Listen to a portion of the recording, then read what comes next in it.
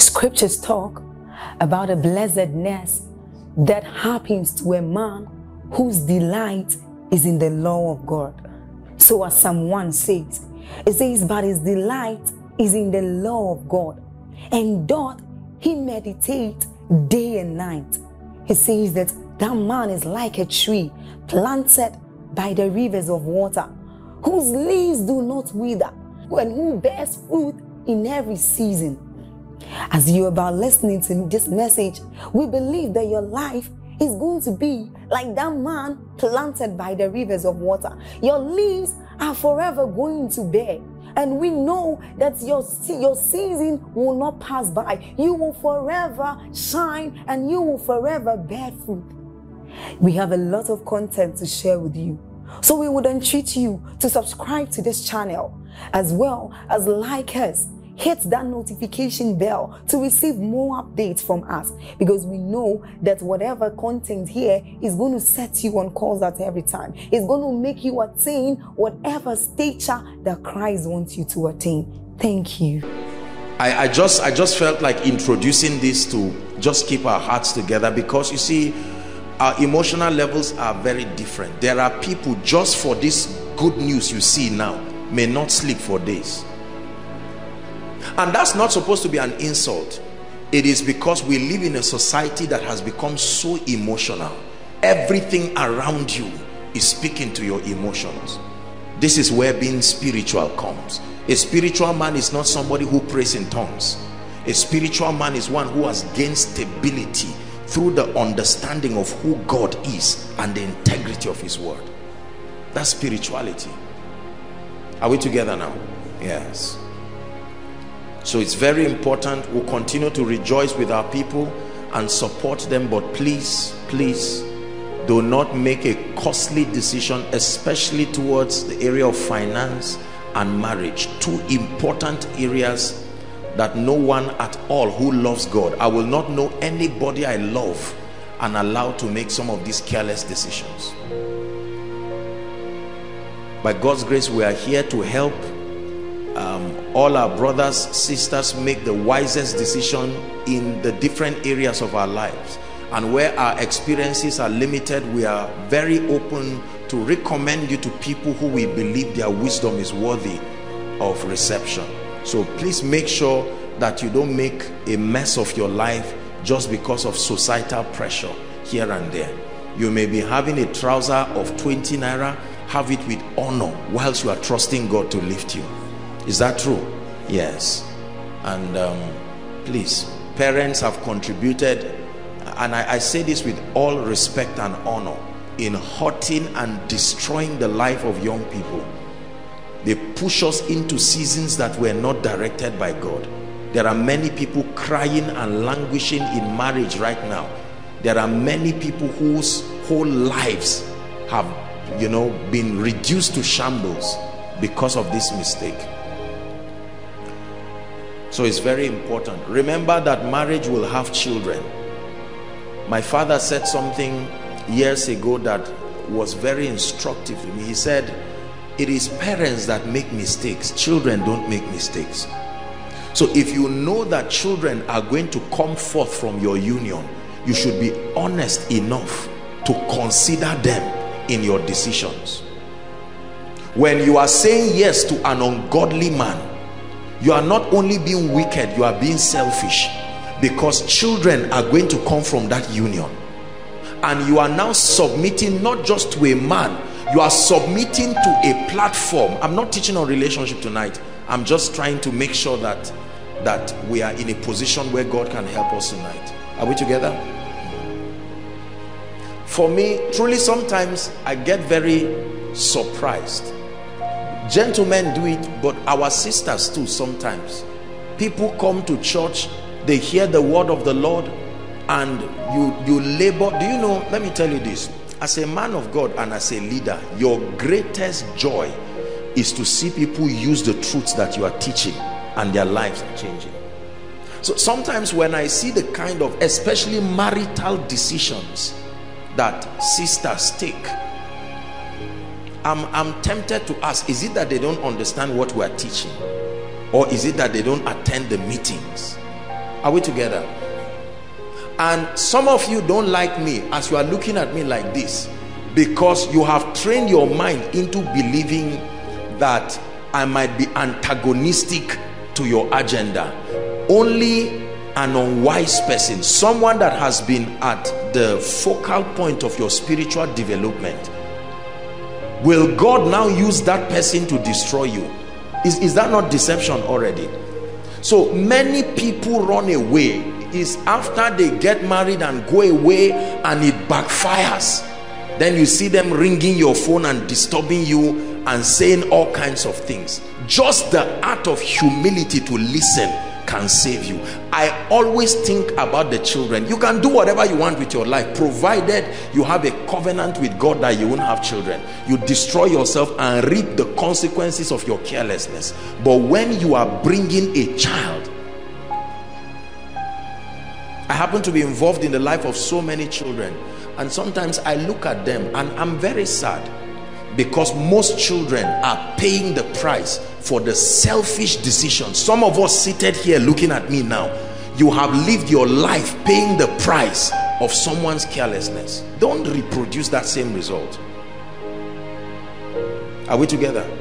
So please and please, in as much as we celebrate people, and all these people you see, I meet with them and I talk with them, I pray with them. So don't just forward any wedding card when we don't know you, we don't know how God helped your decision. We are not irresponsible people. Don't just say I'm a member of Koinonia. Usually people hide under departments like prayer band. They say I'm a member of prayer band, and just because they are looking for financial support. No, we don't do that. Marriage is not occult. It's something to be proud of. This is the wonderful lady I'm getting married to, and they talk to you. Is very proud of any gentleman to believe you can outgrow guidance. It's foolishness. Are we together? Is God helping us? Say, my children will glorify God through my life. Say it one more time. My children will glorify God through my life. What I suffered, my children will not suffer. The price I paid, my children will not pay it. That's a good husband, wife, father, mother. Hallelujah. Be happily married, not just married. Be happily married. Be happily married. Being married is a choice. Being happily married is also another choice. Being uncomfortably married is also a choice. The ball is in your court. Make a decision. Make a decision. Let your joy be preserved. Don't admire your single days after you get married and wish you were not married. That's not a good thing. Especially, I'm speaking for those of us who are men of God and those who are going to be called into the ministry. Let me tell you something. There are not many things that can give a man of God joy, because he's involved in pouring himself to people. So the few things that are around your life that can give you joy, insist that they are there. Prosperity can give you joy. A good wife or good husband can give you joy. Well-behaved children can give you joy. A healthy church with listening members can give you joy. Are we together? The things that give men, by the grace of God, the privilege that God has given me to rise in influence, and a number of others who have gone before me that we've had the opportunity to talk. Let me tell you, greatness is a very lonely realm. If no one has told you, learn it. The life of great people is, they are busy, but there are not many things. They don't have a system. Very few systems give back to them. Somebody did something one day here, I think I've shared it, and the person said, Apostle, I want to hug you. And I did like that. I said, no, put down your hands, let me hug you. And suddenly it occurred to me that in years, it's me that has always been hugging. Even when you say let's hug, I'm the one who reaches out. Something as little as that. So if your marriage, the only chance you have to be happy, you ruin it because of pressure and because of saying, look, this is the only guy that is available, and you destroy yourself, you will live an angry life. When Dr. Billy Graham, now of blessed memory, was launching his library, his wife had gone to be with the Lord, and he stood there. They were the presidents of different tenures together of the United States. They were all there to cheer him up, and he got up, and you thought he would talk about the whole library thing, and he just made one statement. He said, as I'm standing here, I miss my wife so terribly. I said, wow, that's an evangelist. There are many people who cannot say that. Forget these lies people do in the public. Many people are not happy. They are not happy, and they had a chance to be happy. They rejected it. But as many as received him, meaning you can reject him. Praise God. I'm talking about something else. But is it all right if we take 2 minutes to just pray for our families, our lives? Is that okay? Please pray. You can sit down, just pray. Truly speaking, pray. I believe in family. I am an advocate of family. There is no responsible man of God, no responsible man of God who wants to raise believers whose families are in shambles. What prayer are you praying when your family is in shambles? Pray, pray. Don't look at me. Some of you are looking around. This is a serious business. Pray. Please, Lord, rescue me from this siege of darkness, this programming of Lucifer that he wants to use to destroy the destiny of a generation. Pray. Lord, I speak. You're married, pray for your home. Pray for your own family too. Lord, there will be no repetition. The pain I saw growing up will not repeat itself. I disallow it from being featured in my own life. Pray. Don't say I'm not in a relationship yet. Don't say I'm not married yet, or don't say I'm already married, it's too late.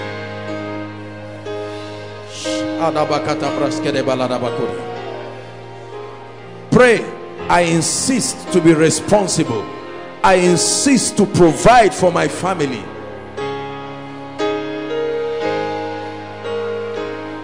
Hallelujah. Please be seated. I think if this is all we do tonight, it was worth it. Somebody may be asking, Apostle, what do I do while I wait for my miracle? Behave well. Behave well. It's amazing how many people will miss the will of God because of bad behavior, not demons. I'm saying this especially with a bias to our sisters. Am I boring you? Is it all right if I just encourage us? Behave well. There is unexpected behavior that opens you up. Many people don't behave well, and we learned this from our society. We don't behave well. We are rude, dishonor everybody. We have been taught this demonic thing that we call class is a spirit that is eating up the destinies of people. Most ladies call commitment and seriousness being cheap. The moment you are required to put your heart in what you are doing, they say, no, I can't be that cheap.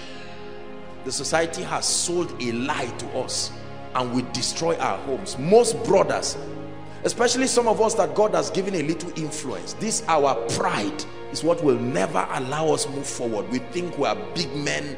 We want everything to happen in life at our own terms. No, sir. No, sir. Marriage is not by force, but if you must engage in it, please think of these children. Please think of these children. Forget about yourself. You can ruin your life and find something else to do, but don't bring any child on earth. We already have enough children on earth who are wasting away. Don't add to it. Behave yourself well. Behave yourself well. What do I do while I'm waiting? Brother, be serious. Be responsible about your life. Is that true? Be responsible. Coordinate your life together. Where am I going? carry somebody's daughter and add in your life and frustrate the poor girl's life in the name of marriage. Now, ladies should not marry men just because of a brighter future. I've said it, that's investment. However, a brother cannot carry a lady that is not going anywhere and keep wasting her time. You see many of our dear women all around suffering in the hands of visionless men. It's not that they forgot where they are going. They never knew where they were going from beginning. That's why we counsel people. That's why we talk to people. That's why many people are not happy, because they think that when you counsel them, especially where you have to tell them, no, this thing, it's not working out, they get angry, because in their minds you are an enemy of progress, not knowing that that's you delivering them from decades of pain. There are some mistakes that even if corrected, you can never have it the way it was again. Are we together? There are things it is best to get right once and for all. Thank you, Jesus. Let's get to the word. Koinonia is quiet. Were you blessed? That's the work of a good shepherd, to talk to you and love you too much. You'll be surprised that this little word now that I said is somebody's deliverance. Someone was about to make an unwise decision and Jesus just came. Jesus, the way, showed you the way out of every nonsense. Please destroy any relationship that is going nowhere, and you can know that this relationship is not going anywhere. Get out of it immediately. A man that is beating you before marriage, there is nothing to pray about. Let him leave. If there is a problem, we have miracle service, we finish 7 days prayer and fasting. If he loved God enough, he should be here. Is that true? You see the signs everywhere. There are few people who get into wrong marriages not knowing. It's a lie. There are signs everywhere. Ejimi says love is blind, but marriage will open your eyes. Most people, God showed them the signs, but they refuse. Say, no, oh God, you know that I'm not young. I'm not a fool. Don't think this person talking to you doesn't know what he's saying. Oh, apostle, age is not on my side. I want to have my children fast. Are you the first to have children? Children are a heritage from the Lord. One Isaac. There are people with 12 children. They died fast because of those children. Do you want a child or you want a blessing? Blessed be the name of the Lord.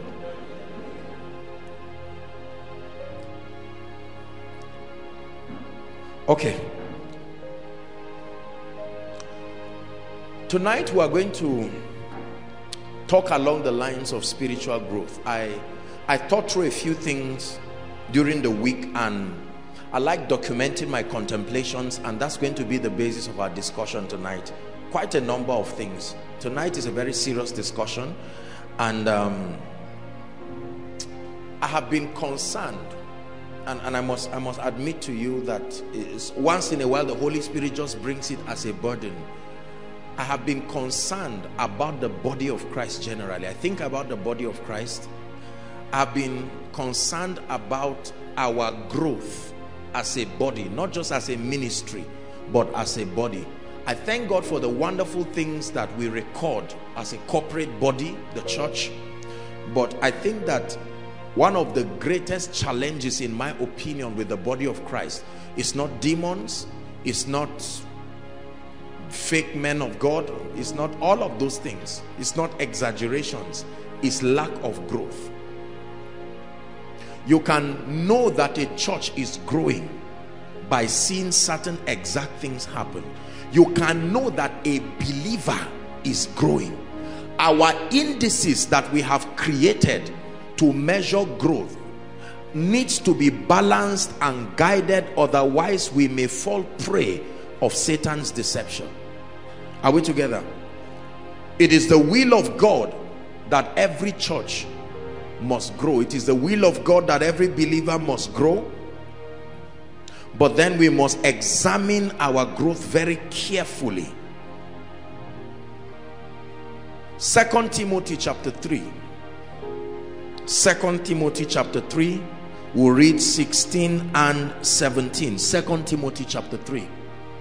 Read the first two words. Just first two words. Ready? 1, 2, read. One more time. One more time. One more time. It says all scripture.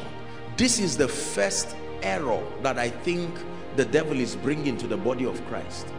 We are gradually edging out the richness of the word in an attempt to try to create some kind of balance, or create to further our perspectives. Really, that's the expression.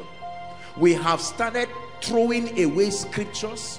The Bible says all scripture, Old Testament, New Testament, Genesis, Exodus, Leviticus, Revelations, the Gospels, the Epistles, the Torah, the poetic books, all scripture is given by what? The inspiration of God, and is profitable. Everybody say all scripture is profitable. Say again, all scripture is profitable. Genesis is profitable. Exodus is profitable. Leviticus is profitable. Deuteronomy, Numbers, profitable. Revelations, profitable. We've had all kinds of theology coming out right now that try to push some parts of the word to mean that they are not relevant in our context today, in an attempt. And I'm not just talking of what we call the grace movement alone. Not at all. There are many people who have come up with a system. Did you know that even certain recent versions of the Bible now are being so edited that certain volumes of chapters and books are not edited, taken away completely? All scripture is given by the inspiration of God and is profitable. Number 1, for doctrine. Number 2, for what? Reproof. 3, correction. 4, instruction in righteousness. Next verse please, 17. That the man of God may be mature, perfect, mature, complete, thoroughly furnished. That means if I exempt myself from the experience of certain truths as contained in this all scripture, I may be furnished but not thoroughly furnished, and there is a dimension of God that I may never experience. Are we together now? All scripture. I don't take the Bible and then stratify it and say I'm just for the Gospels, I'm just for the Pauline epistles, I'm just for eschatology, the study of end times, I'm just for the Torah, I'm just for this, I'm just for wisdom, the poetic books, I'm just for the prophetic books. The Bible says all scripture, all, without reservation. Are we together? So let's be very careful. Now I respect the body of Christ by God's grace, by position. As far as my love for the body is concerned, I think that I've already communicated it in the clearest form possible, that you know I love the body of Christ. I have extreme honor for the body, but we must be careful. I think we're making a serious mistake, and it's going to destroy us if we neglect the truth of scripture just because it does not sound comfortable as far as our perspectives about God is concerned. All scripture. All scripture. Growth is something that we all long for. We desire growth in any and every aspect of our lives. When we talk of growth, we talk of increase. Growth talks of increase. Increase in size, increase in capacity, increase in platforms, increase in access. All of these things are measures of growth. Increase in resources. But then the dimension of growth that I want us to focus on is growth as increase in the comprehension of truth. Comprehension of truth. Not just acquisition of things. Growth as seen by our comprehension of the truth.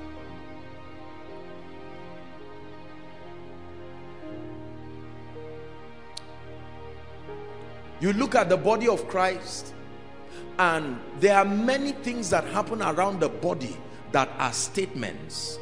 Statements that communicate to us that although there's action, although there's a lot of motion, although there is a display of gifts, the gifts of the Spirit, but there really isn't growth. And I'm concerned because if we are not growing, then it means something will happen to us one day that will sabotage God's intention and desire for us. Are we together? I was watching TV, I don't know when was it, and a very nice program, and then the next thing, I think the worship team there were singing, and they just raised a song, and I couldn't believe it. I'm not talking of a secular song, I'm talking of a senseless song, spiritually senseless. Do you know the kinds of songs? Now I'm just trying to, let's reason together. Can I continue? Is that all right? Look at the kinds of songs that we sing in church, especially songs that we sing for praise worship sessions. It's clear that both the members and the singers don't think about what they are singing. Is that true? It matters. Don't say it does not matter. We sing songs that are not consistent with God's character of operation. Now, there are certain aspects of the faith here and there that we may disagree, but foundationally, there are truths that should be kicked out by every and all persons out of the body of Christ. Those informations are not for Christians. They are captured in our songs. Everyone just writes a song and we are so concerned about the melodies. We continue to sing all kinds of nonsense and rubbish. We rehearse those songs, we score those songs, and nobody has the spiritual understanding to say something is wrong. Do you not know that singing is prophecy too? You are speaking to the destinies of people. How about teaching the word? Listen,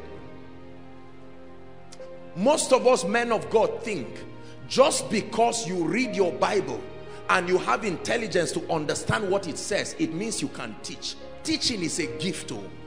Teaching is a gift. There is the gift, that office, there is the office of a teacher, but God can give you that access to understanding. So the body of Christ is full of knowledgeable people,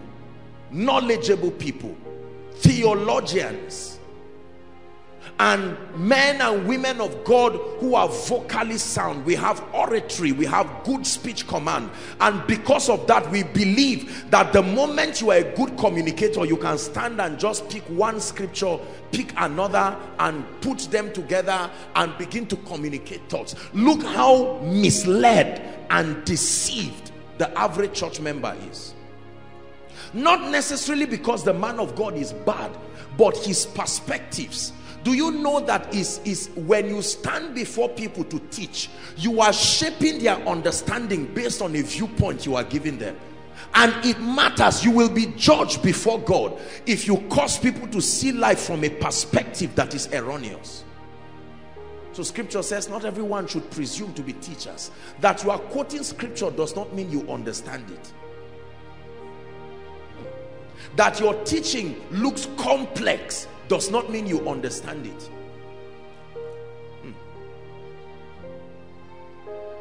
Men of God have dabbled into subjects in the Christian faith that they have not had unique illumination from the Spirit, and we have carved out opinions and arrogantly taught those opinions and misled members. So there is no growth. You hear it in our songs. You see how believers behave outside of church walls. No character, no good behavior, anger everywhere. Now that person you see is a chief usher. That person you see, when it's time to lay hands, that individual comes. Can even be the pastor himself or the pastor's wife. Something is wrong. Are we blessed? Is God helping us? God desires that we grow. I think one of the most deceptive scenarios that make us think that we are growing is the display of gifts. Everybody say the display of gifts.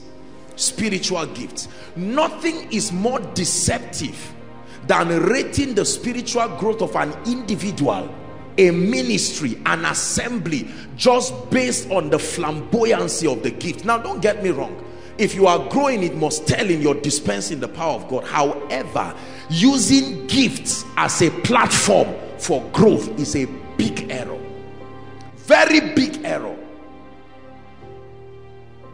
Let me tell you the truth. When I pray for koinonia, I am telling you the truth. I'm not praying for the power of God to move. I'm not praying that I'll be able to prophesy and speak to people. No, I'm praying that the communications, the words of my mouth, the meditations of my heart will be as revealed by the Spirit. You can wake me from bed and I can get up and go to a world conference, and that meeting there will be such dimension of a move of God, you will think I've been fasting for 1 year. And so you will be deceived that just because you saw the power of God moving in unusual dimension, this guy must be deep in the Spirit. It's a lie. It's a lie.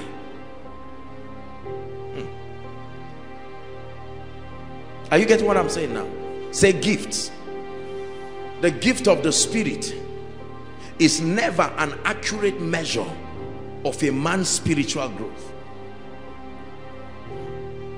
So there is a problem in the body of Christ. Gifts are charismatic. Gifts are flamboyant. When you are gifted, you will have a lot of money because that's value itself. People will come to you. People will sow into your life. You see that?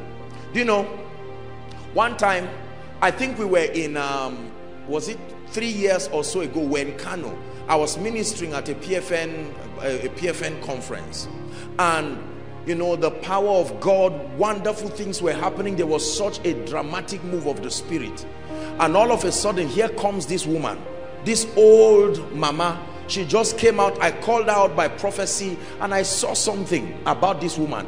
This woman reads her Bible. She finishes the whole Bible like every two or three weeks.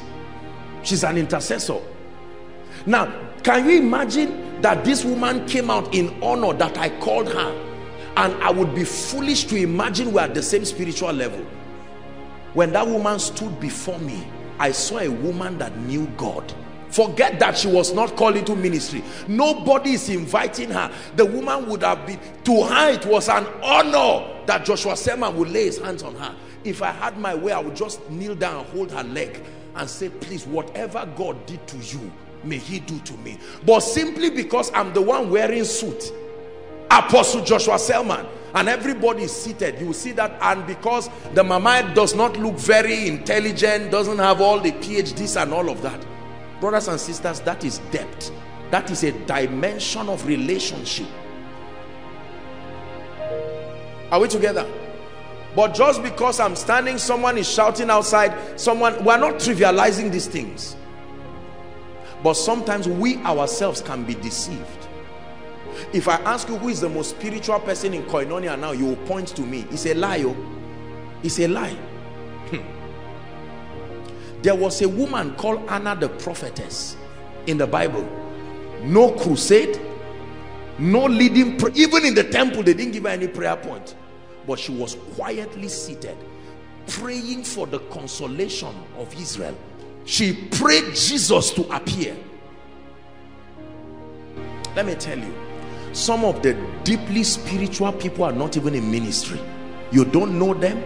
They are not on TV. They don't have any name. You see one old woman who wakes up 4 o'clock every year for 37 years. I don't think I have that kind of discipline. 4 a.m. Even if she sleeps by 2, by 4 she will wake up. There are women who get up and go and pray in one small local village church. They own the key of the church. Prayer time is 5 o'clock, but they wake up by 4. They are in the village praying, having the encounters that we brag around. That's their atmosphere of living. And yet, just because they cannot operate Facebook and they cannot make noise, we are here bragging around with our names all over Google, and people think that we are the ones who are spiritual. We must be careful what we call growth. Otherwise, we would deceive ourselves and deceive others. Is God speaking to us tonight? I have seen people and I have met people. Some of them have even come for counseling. When I stood before them, the depth of presence they carried. I'm not talking of anointing. No. Goodness. You look at them and you yourself, after the counseling and prayer, you go back and say, God, Abba, God, am I not available again? I have seen them. I have seen people. I have seen people who, this vision thing we talk about, they didn't even know that's the name of what they were having. Before people started experiencing angels, you talk to them, they will say it casually. Oh, is it that angel? He comes to me. I'm 69 years. He started coming when I was 21. Just because they've not written a book and nobody knows them.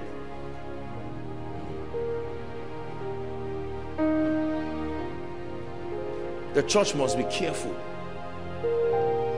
Just because you have prosperity, just because you have a crowd of people outside, just because you can teach the word of God, just because you have some measure of excellence, those things are wonderful, but they are wrong indices.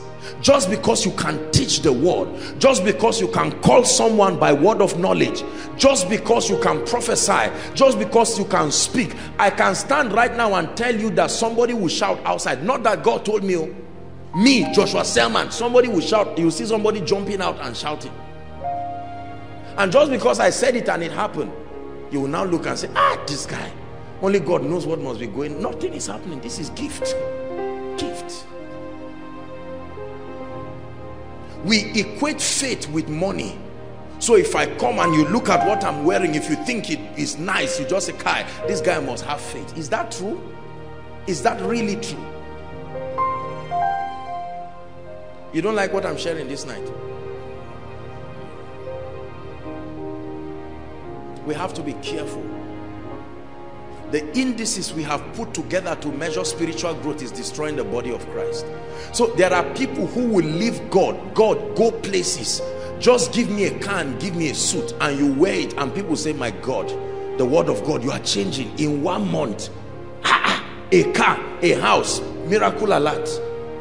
Some of us believe that just because this alert entered your phone is a sign that your growth is tremendous. It's not. This is why those who don't experience those things go back and they want to give away the health of their status with God to get those things. The voice of the Holy Spirit is seldom heard in the body. Do you know you can walk in the gift of prophecy and yet not hear God?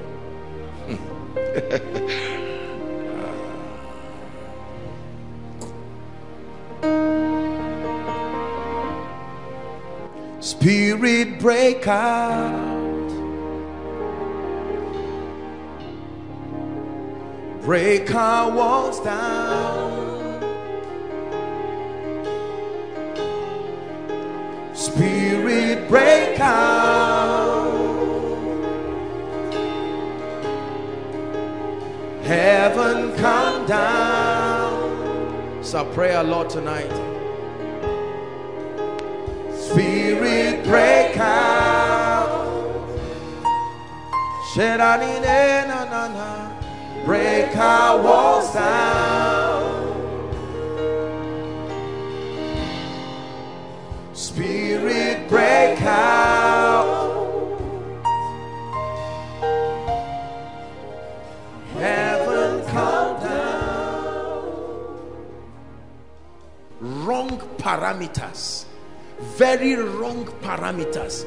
There are people who were doing well, but they left what they were doing because they want to embrace other parameters as defined by the body to show you are spiritual. They had a healthy prayer life. They had very healthy dimensions. Then just because 1 or 2 areas were not there, they feel intimidated when they stand. If I tell you stratify men of God now according to anointing and power, you say Joshua Selman, you stand in front. Then one brother who is just a prayer warrior with his 200 naira trouser and palms, you say stand behind.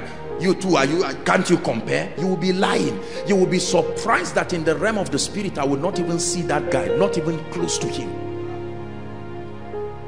Who taught us this? We were wrongly mentored to use wrong parameters. So those of us who God has helped to be highly gifted and anointed, we have created an impression in the body that just because the gift of the spirit flows powerful in your life, automatically it means you know God. No. Didn't the bones of Elisha raise a dead body?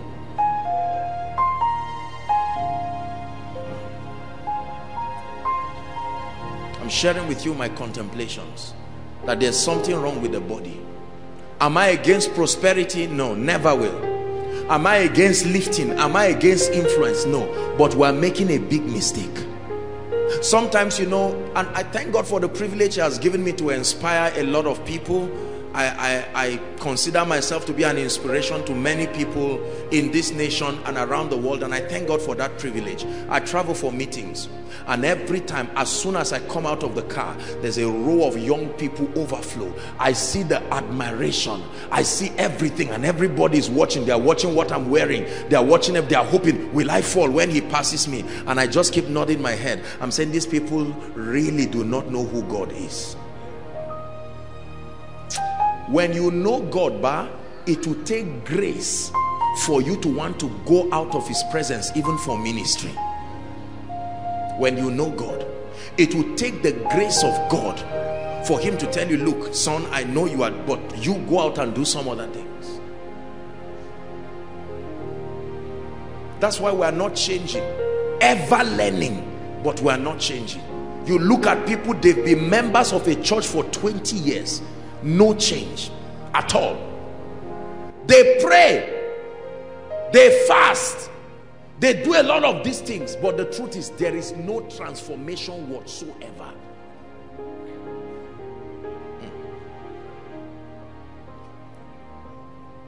Spiritual growth is not determined by how long you have been a Christian. Listen to me, let me clear certain things. Longevity in the Christian faith is not equivalent to growth. No, sir.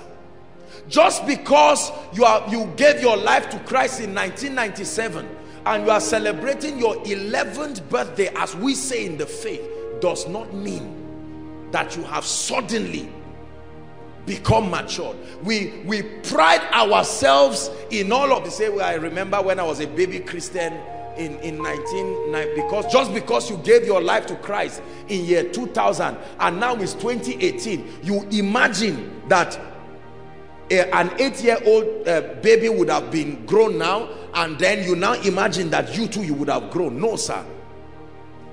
Our churches are full of people who pride themselves. They say, look, all these things you people are doing, we gave our life to Christ in 1964. And I say that with all honor. What happened from 1964 till today?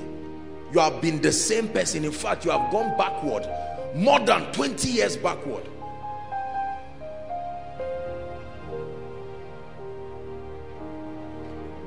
A man can give his life to Christ and in 1 year, with hunger and passion and fire, attain more in 1 year than someone will attain in 30 years. It's true.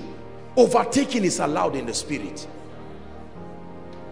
Your growth is subject to your passion, your hunger, and many other things that I'll be showing you. But just get the record straight, brothers and sisters, and those following online, that longevity in the Christian faith does not automatically translate to growth.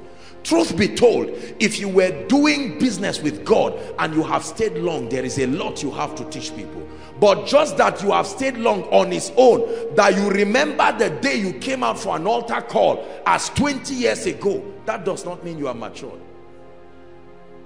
A lot of baby Christians keep saying, when I was a baby Christian, whereas you can see the parameter. Spiritual growth is not determined by church attendance.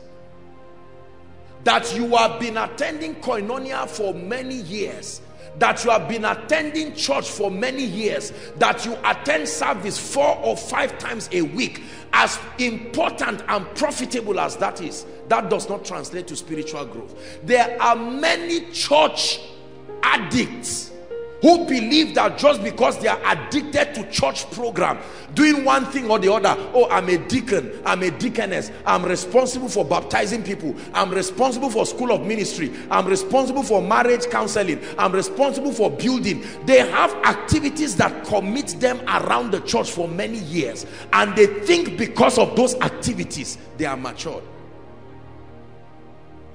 So when you say, look, I remember when we started the building project, remember 1991, they nod to mean that, oh, that time when we were children, whereas they are still children by God's standard.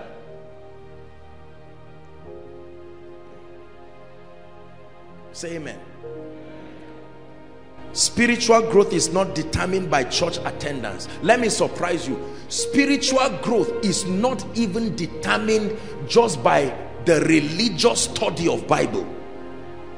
I describe it that way so that you don't think I'm against Bible study. There is a religious study of the Bible where men there are many theological experts who have read the Bible. The nature of their vocation, the nature of their work necessitates that they must read the Bible thoroughly and research, but they don't know God. Some of the people who translated this Bible did not know God. It is part of the reason why they did a lot of things to this Bible. It's not something to discuss now. Are we together? Just because you are around a Bible study group, just because you have been given an opportunity to be preached, to be preaching around or doing all of these things, does not mean you are growing spiritually.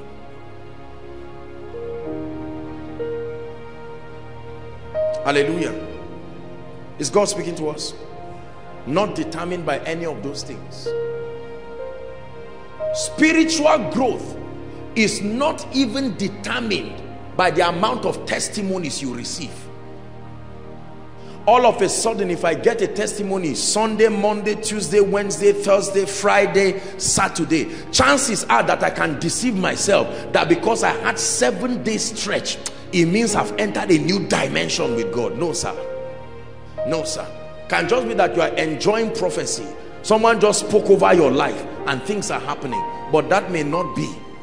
Because there are people who say, if I am really growing, why am I not getting a particular testimony or this testimony or that testimony? And those who get the testimonies now intimidate others, say, well, you see, you are not getting anything. No, sir.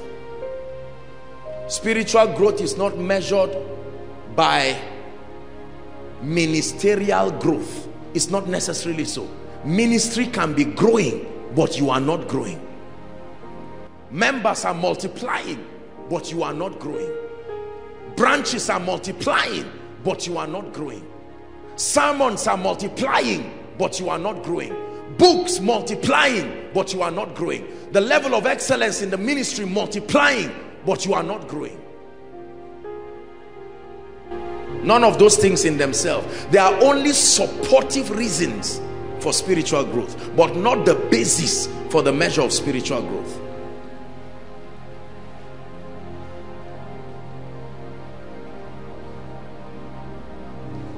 Is God helping us? That's the reason why someone can raise a song and raise a song that does not carry any value spiritually, and the next thing you see, people just dancing and sweating and jumping, and you are wondering. I'm not teaching you to be cynical. You see, God is a merciful God, and I taught you the character of love, that love judges intentions more than actions. So God can see an ignorant people just dancing around for something that doesn't make sense, like idolatry, and he looks at the sincerity of their heart and still reaches them. But that does not justify what they are doing. Are we together? I'm going to share with you certain indices that will help you know whether you are growing spiritually, and will help you know whether the body is growing spiritually. Thank you. Do you know, I live a very busy schedule, Most of you know that. And honestly, let me tell you this. Sometimes I look at my schedules and I wish for the times when nobody knew me.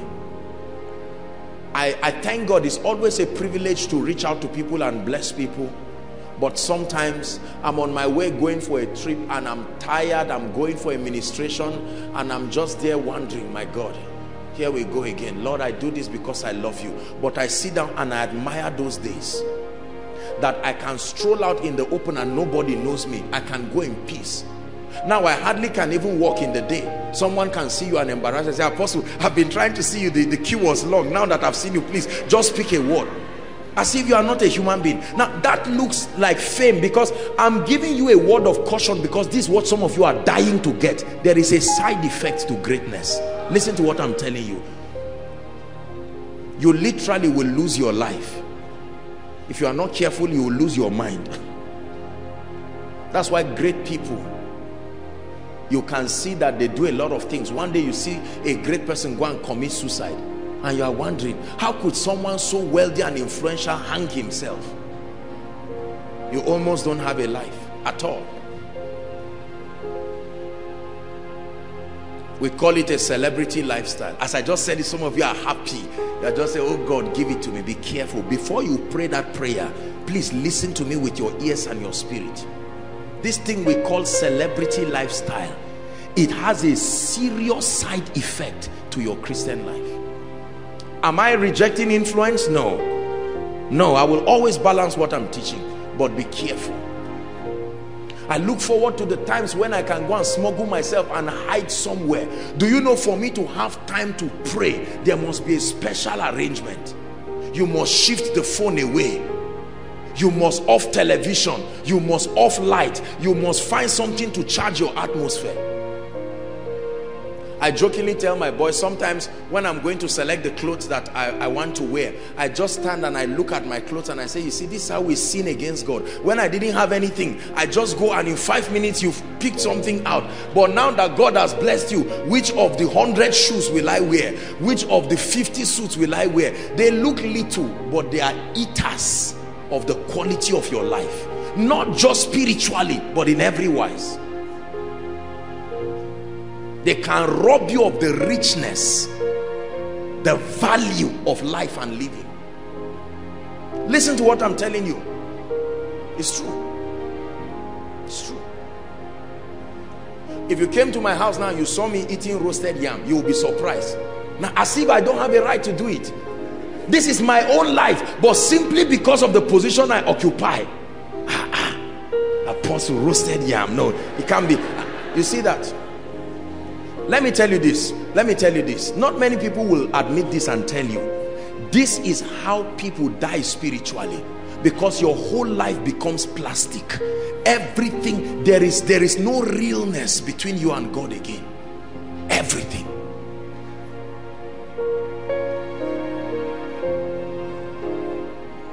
Are we together? You can't lie down and roll before God again.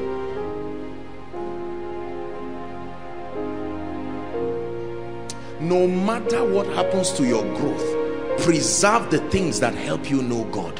Preserve them. Don't lose them while you grow. Don't lose the secret place while you grow. Don't lose the altar of prayer while you grow. If God grants you grace to build a house, build an altar for you and God. Don't build a garage for your car and leave God outside.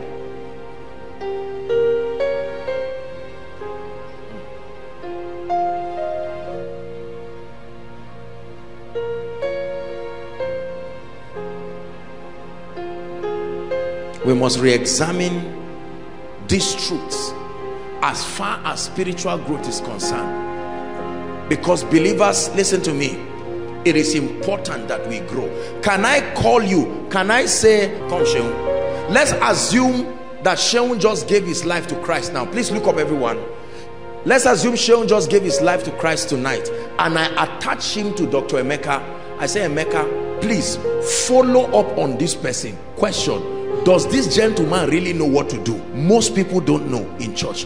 They don't know what next. They just say, well, in our church we have discipleship class, or we have foundation class, or we have baptismal class, or whatever. They just recommend you. When you say follow him, say, well, I have one small prayer group, come and join. That's all I know. Do you know, believers, we are so basic in our understanding. That's the reason why there is a lot of increase in membership but no maturity. We are not matured enough. You can't give what you don't have. The average Christian does not know how to make another Christian matured. Even preachers, you see people hang around your life for a long time, they are not growing.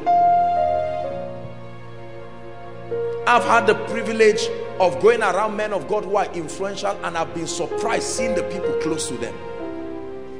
No transformation at all, yet a heavily anointed man. One day Benny Hinn got angry and fired all the bodyguards. He said they are all godless and they are not serious. They are just collecting salary. Benny Hinn is sweating and raising people from wheelchair, and those guys are just there. They are concerned about the six-pack and everything. He said, get out of this place. Till today he does it. When he's preaching and sees people start saying, leave my presence, it gives him memory of godless people hanging around him and not growing. That you are close to God does not mean that you are in line with him. You can be close to the things around God, close to church. When they make altar call, you are the one who directs people. You are the one who does everything, and you can think because you are around the things of God.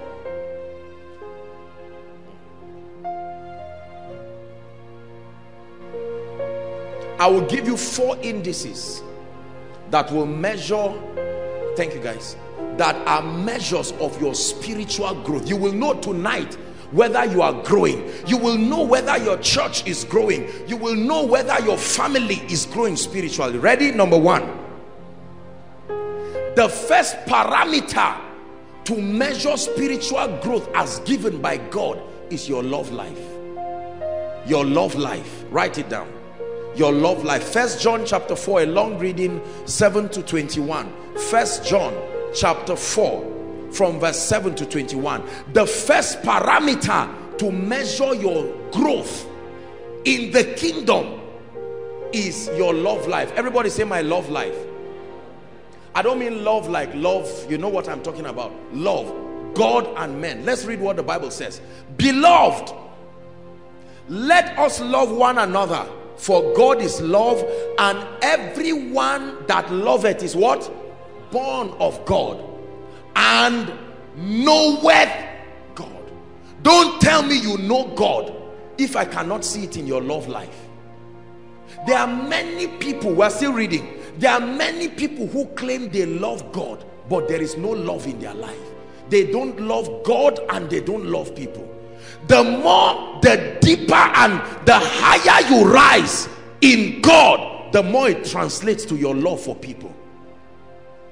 The Bible says, he that loveth not knoweth not God, for God is what? So don't tell me you know God just because you are speaking Greek and Hebrew and Latin and Aramaic. No, I look at your love life. You may not have all the charismatism around ministry, but I want to see your love life. Continue please. 9. In this was manifested the love of God towards us, because that God sent his only begotten Son into the world that we might live through him. It's a long reading. Let's see how far we go. Herein is love, not that we loved God, but that he loved us. He's giving you the character of the kind of love he's talking about now, and sent his Son to be a propitiation for our sin. Beloved, if God so loved us, please read on with me, we ought also to do what? Look at the kind of hatred, Ejimi, that is in the body of Christ among believers. I'm not talking of non-Christians. You look, palpable hatred, palpable resentment, yet we keep writing books, we keep saying we love. We preachers hate ourselves. We have trained the members to hate themselves, and everybody hates everybody. A family of 5 people, they hate themselves.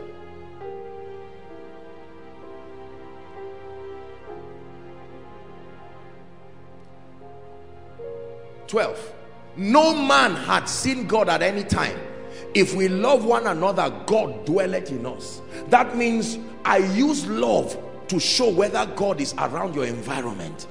If you claim you came out of his presence, if you claim you dwell in his presence, and I do not see love, the Bible is saying you are lying, because that God cannot appear. So I will use love. Like you spray a perfume, and some of you who are very strong perfumes, when you pass, the perfumes can show that you were around this vicinity, or you are around. That's it. God says that love is like the aura that flows. The epitome of his presence is love, not power.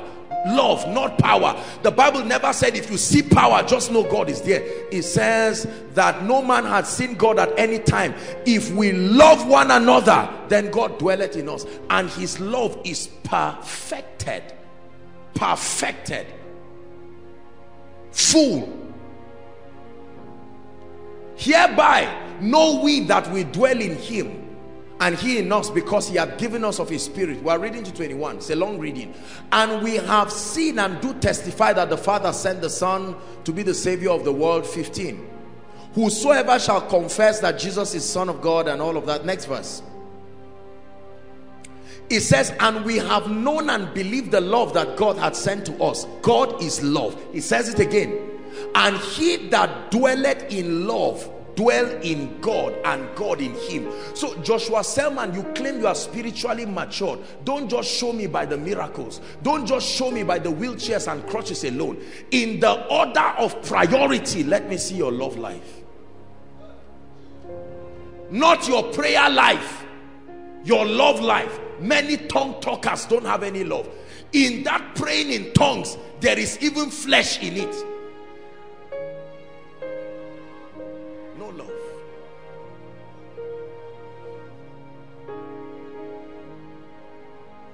Very powerful song. I'm coming back to that song. Herein is our love made perfect, that we may have the boldness in the day of judgment, because as he is, so are we in this world. 18. We're reading to 21. There is no fear in love. Look at this.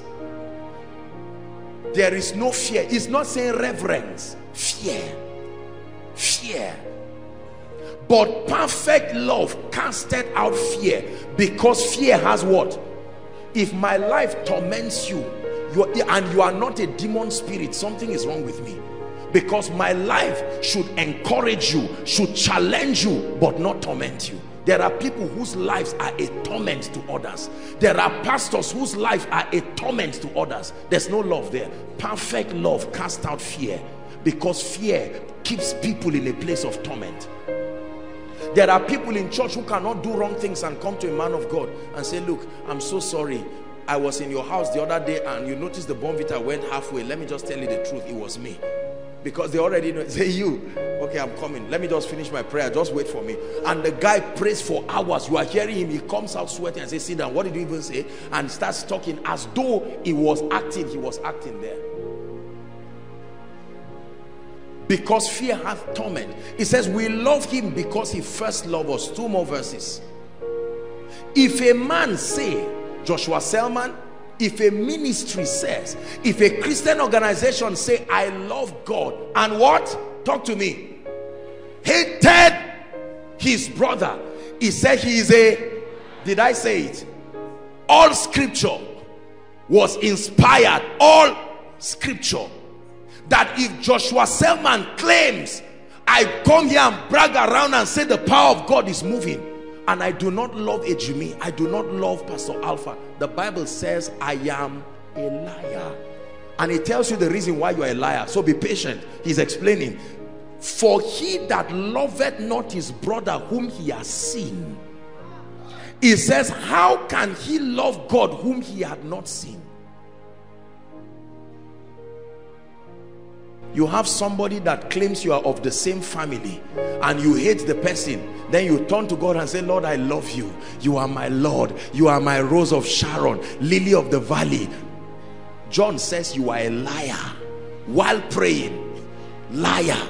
While fasting. Dry. Liar. While praying in tongues. Liar. While on that crusade ground. Liar.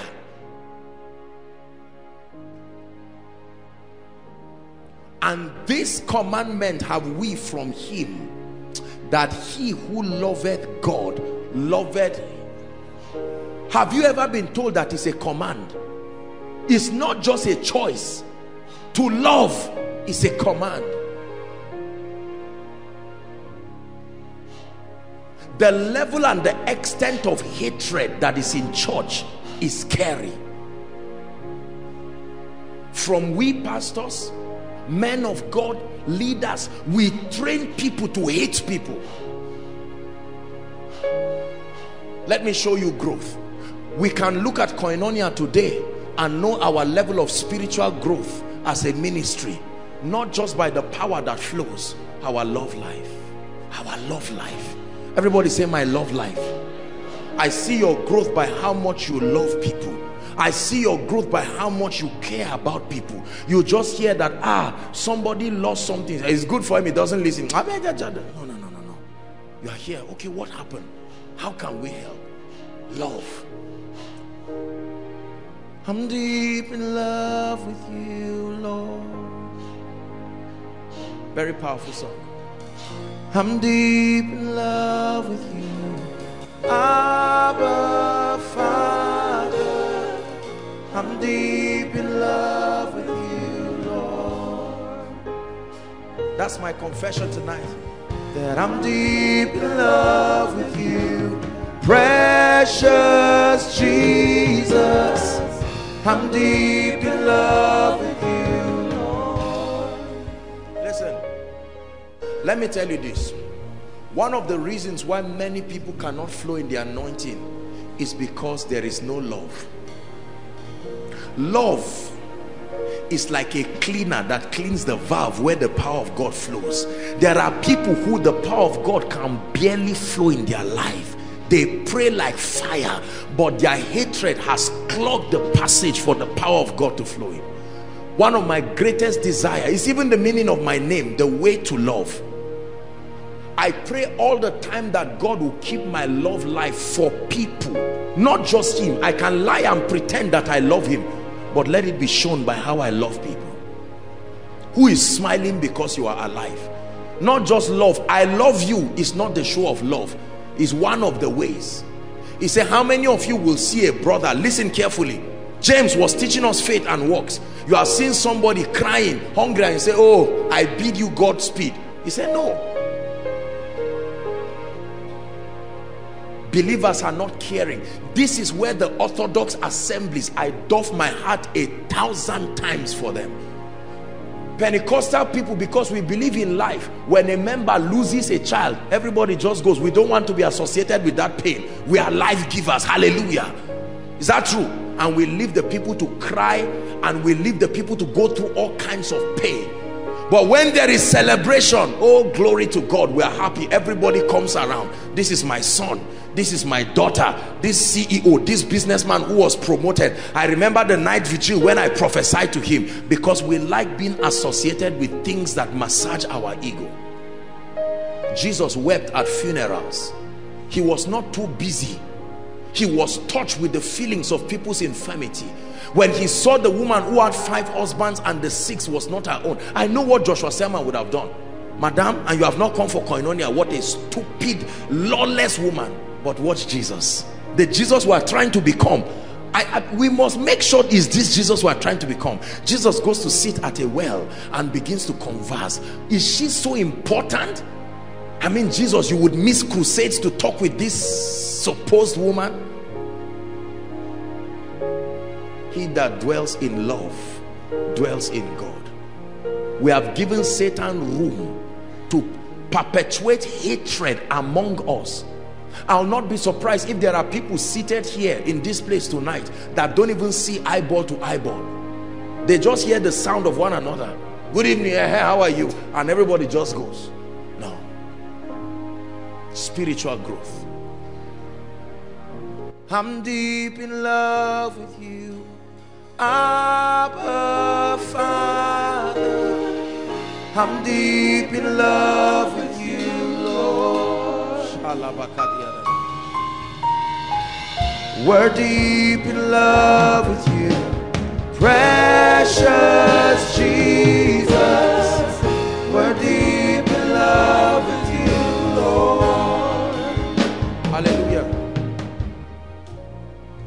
The first, your love life, the way you love people. There is nothing more beautiful than seeing a human being who has value for life. That's why all these wicked dictators are going to hell if they don't repent. I guarantee you. They don't need any vision of anybody saying I saw them in hell. That's where they are going to. If your life dehumanizes another human being, you are going to hell. I'm telling you this. Men are God's highest creation. Your life should never intentionally, listen to me, your life should never intentionally be the basis for the destruction of another. No. There are some of us, we claim we love God. We claim we are prayer warriors. We claim we are word giants. We are ministers. Apostle Joshua Selman. But people can never rise because of us. Someone comes to see you and goes back heartbroken and torn into pieces. Why are we like that? Just because the person did not achieve a task well. Are you this stupid? You mean it? You are doing it. You don't know who is talking to you. And then we feel say, sorry brother, bless you, how are you? Somebody just annoyed me. You are such an idiot. You are a stupid person. Okay, bless you. Who are we lying to? Don't laugh. I'm serious this night. Look at some of our parents on the way to church. Who are the stupid people inside this car? They didn't wash this car and they're on their way going. That's the man of God. He's going to conduct the service. As soon as he drives, where is my Bible? He's talking to his wife now. I forgot. Honey, I thought you were carrying. Don't honey me. You are a stupid woman. I always knew I made a mistake. After 17 years, you are still as stupid as you are. And then somebody just knock and say, man of God, can I? Bless you, brother. No. The Bible said, let that man know that he's a liar. Let that anointed man know he's a liar. Even with the anointing, he's still a liar. Love must be genuine. That doesn't mean people are not human beings. Don't just see anybody just pressing on you for something naughty and wrong you did and just say, you see what apostle is saying. No.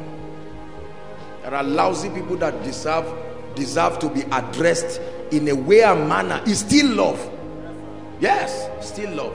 Love doesn't just, I'm saying this especially for we young people, because we like being allowed to do anything we want to do, whether it's good or bad. No. He that loves you will chastise you. Chastise you.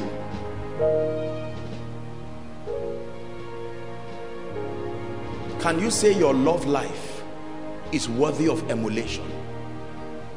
Can you say, whilst you're seated listening to me, whilst you're outside, those following online, can you say your love life as you're seated right now is worthy of emulation?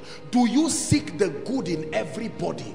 There are people who are, their whole life is like they rejoice over the pain of others. When they see somebody laughing, they say, well, why are you laughing? What's the laugh for? Well, I'm just the glory of God. So what is there to laugh? Am I looking like a clown? How can your life be so sad like that? Love. I love people. I love the workers in this ministry. I love you with all my heart, every one of you. Ask God, he will tell you. Yes.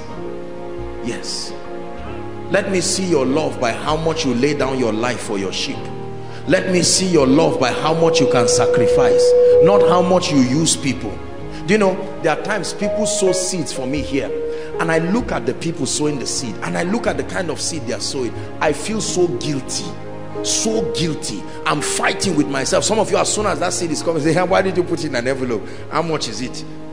Okay, 7, is it 9 or 7,000? I say it's 9,000, sir. I say thank you. Father, bless the person. Then you know that the person's need is not even your concern, just to receive. I really love people with all my heart. It's one of the secrets of my walk with God. I don't just love God, I love people. And I'm careful to use that word because it's true. You must love people. As a father, do you love your wife? Do you love your children? Are you compassionate? Many of us don't have compassion. This thing called compassion, the ability to be touched with the feelings of people's infirmity, weakness, limitation. Say me, I'm not an emotional person. No, it's not about crying. You must not cry to show you are. I'm not an emotional person in terms of cry. But anybody, the more you know God, the fortitude to forbear with people, to understand with people must be there. I remember one time someone just knocked my gate, bang, bang, bang, bang, bang.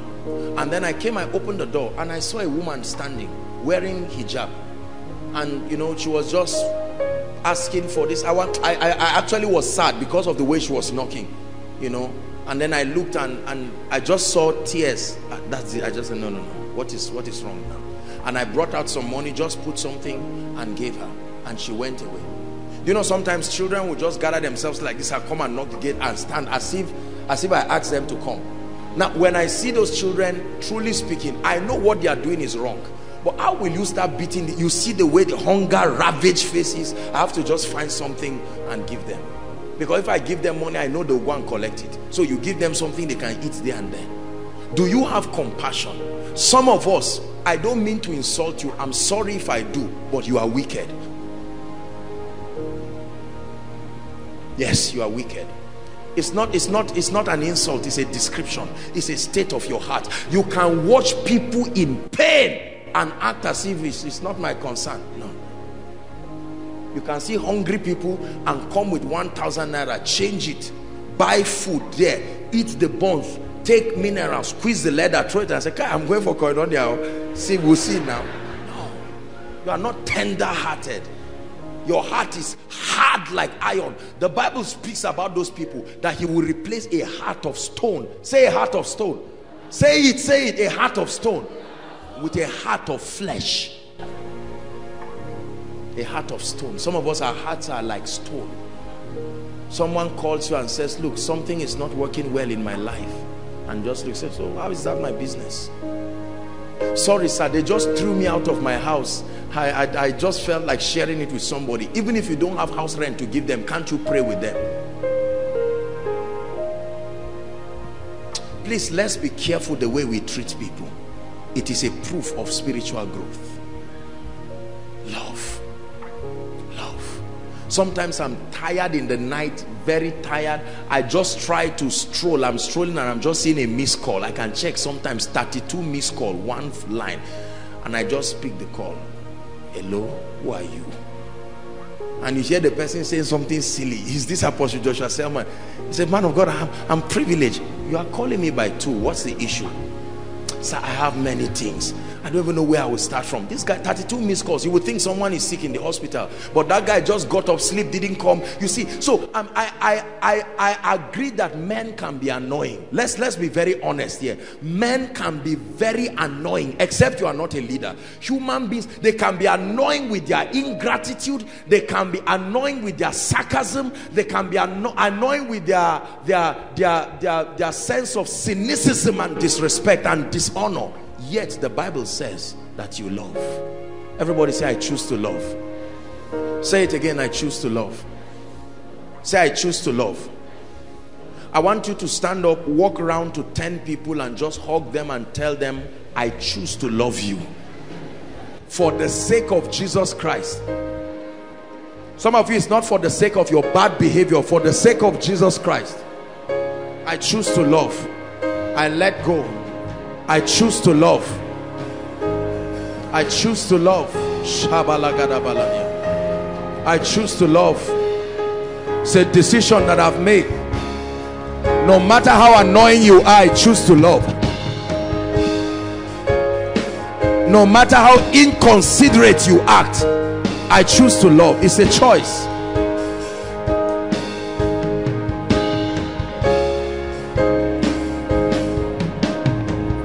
I choose to love.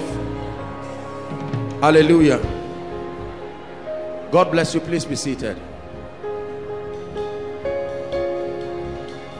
God bless you. Please be seated.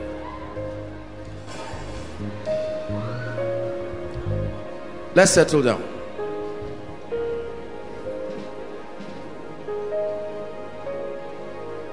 The second index to measure your growth is the manifestation of character.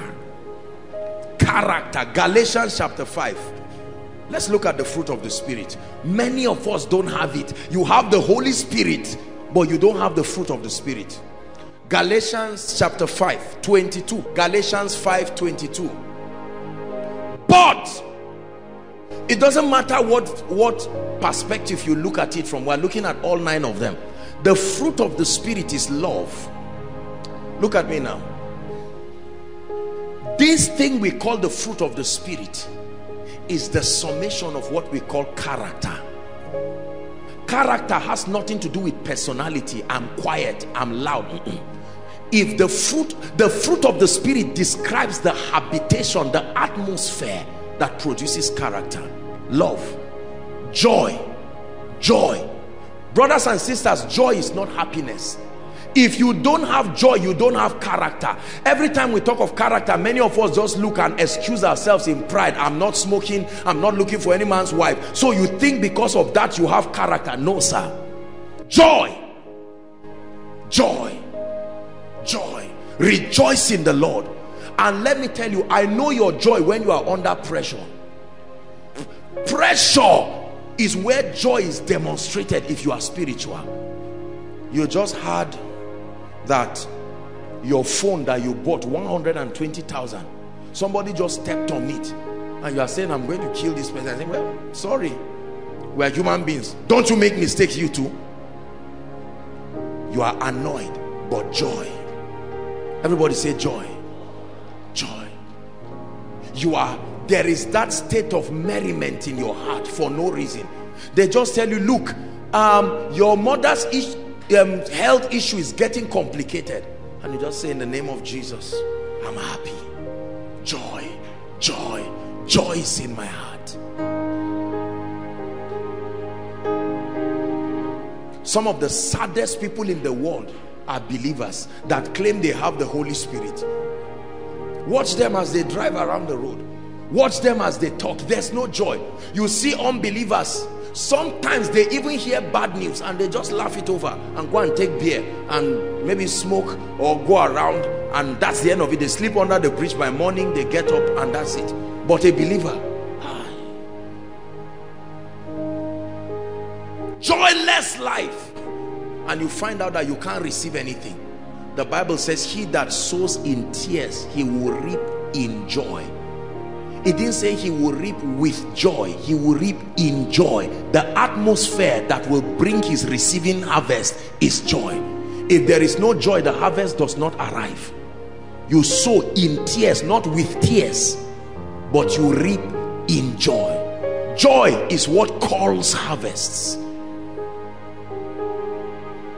I know your spiritual life by how you rejoice even in the midst of pain. You go to the board, 3 carryovers. God, you disappointed me. Give me back the 10,000 that I sold in Koinonia. I gave project 10,000. I tied all of this. The joy of the Lord is. That's what you see. You come and you see your car. They've removed something. You kept the car in the market to quickly go and buy something. And all these touts remove all kinds of things. They've removed one part of the light. It can be annoying. And you stand there and the devil is trying to tempt you. And you, no, Satan, you will not see my tears. I choose to rejoice. A brother just walks up to you and says, look, I'm just announcing to you, although we have done the traditionals, something came up. I won't marry you again. Now, don't lie that you'll be laughing. So let's be human. There's going to be pain. But this is where spirituality comes in. Listen, this is where spirituality comes in. You'll know that a man can receive nothing except it is given. So Lord, I give you thanks. And you just begin to say, Lord, I thank you. I give you all the praise. I give you all the thanks. And tears coming out of your eyes, you don't hide it. Say, Lord, I thank you. I thank you. Brothers and sisters, I show you a matured Christian as one who produces joy in his life regardless of circumstances. Regardless. If I'm here right now and they tell me my house is burning, let me tell you the truth, I won't be happy. But to say maybe I won't be able to sleep this night, me, Joshua Selman, no way. Lord, I give you praise. Thank you that this house burnt and I did not die inside. I give you thanks. It would have been worse. It is the mind that brought everything is still alive, so I'm alive. I've not really lost anything. Joy, peace. In this troubled world, some of us don't have peace. It's not just the word shalom. Are we together? This peace you see is a revelation of the ability of God to be in control. My God is in control. I need not fear. What can man do to me? I need not fear. A great man in this country was kidnapped by assassins. When they caught him, they were about to kill him, and they said, look, and they looked at him. He was restful, very, very restful. And they looked at him. They didn't know what to do with him. He wasn't begging. Well, okay, go to the back of my wardrobe. That's where the money is. If it's the dollars, check the other side. The guy was there. Restfulness. We live in a troubled world. You must have peace to survive. Most people don't have peace. That's what causes high blood pressure. There's no peace, so they worry. They worry about everything. Who will marry me? I hope I will have a child. Oh, I hope I will have a house. Lord, where will I settle? Will I be in Zaria or this? You are about to write jam, yet you are asking God, Lord, when I finish university, who will be my wife? What kind of worry is that? He makes me lie down in quiet waters. I receive grace to walk in peace. You must receive it. Grace to walk in peace. You are full of the peace of God. People just come and say, look, hey, the whole world is getting, the sun is going to hit the moon. One object, we don't know, one UFO will soon hit the earth next week. I'm in peace. Great peace have them that trust him. In nothing shall they be terrified. Great peace. Great peace. Everybody say, I have peace. Say it, I have peace. Say, I refuse to worry. Prophesy to yourself, I refuse to worry. This is the measure of maturity. This is where our orthodox circles beat us supposed Pentecostal people hands down. You will see a woman who had a car accident, 4 of her children right there on the floor, one no head, one no hand, and you see her singing a song, crying but singing a song. You try to stop her, say, no, you people should not cry, my children are in heaven. This is the person who should be crying, comforting you. Great peace. Our emotional world that does not trust God, we are perturbed at everything. I will give you a job tomorrow. Hey, Lord, I thank you. I call you by 1 a.m. Something came up. That job is not, oh God, why are you doing this to me? No. Stability, restfulness. My God is alive. Is God teaching us something tonight? Long suffering. Another word there is patience.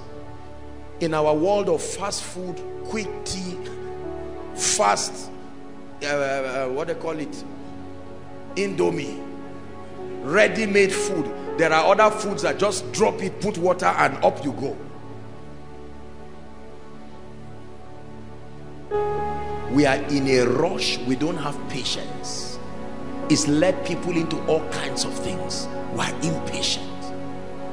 Do you know there are people, if only they were patient for one more day, they will see the salvation of the Lord in their lives. You've been travailing just when your miracle is about to come.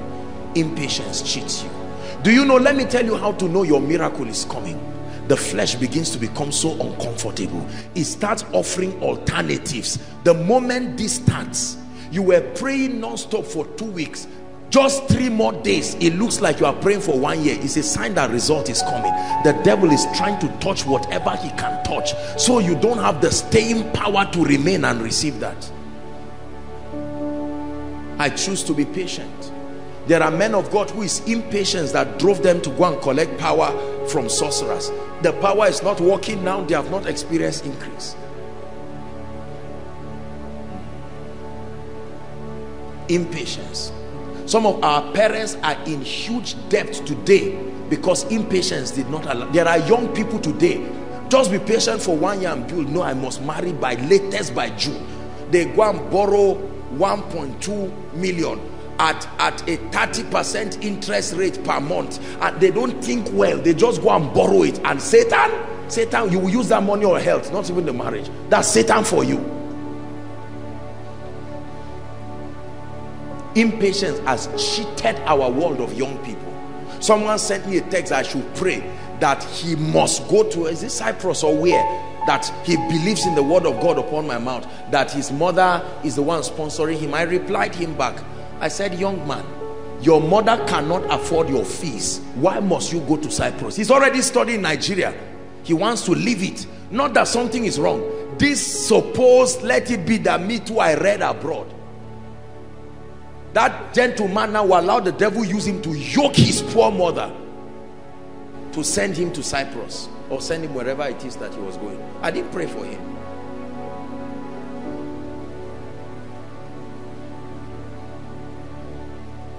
Gentleness.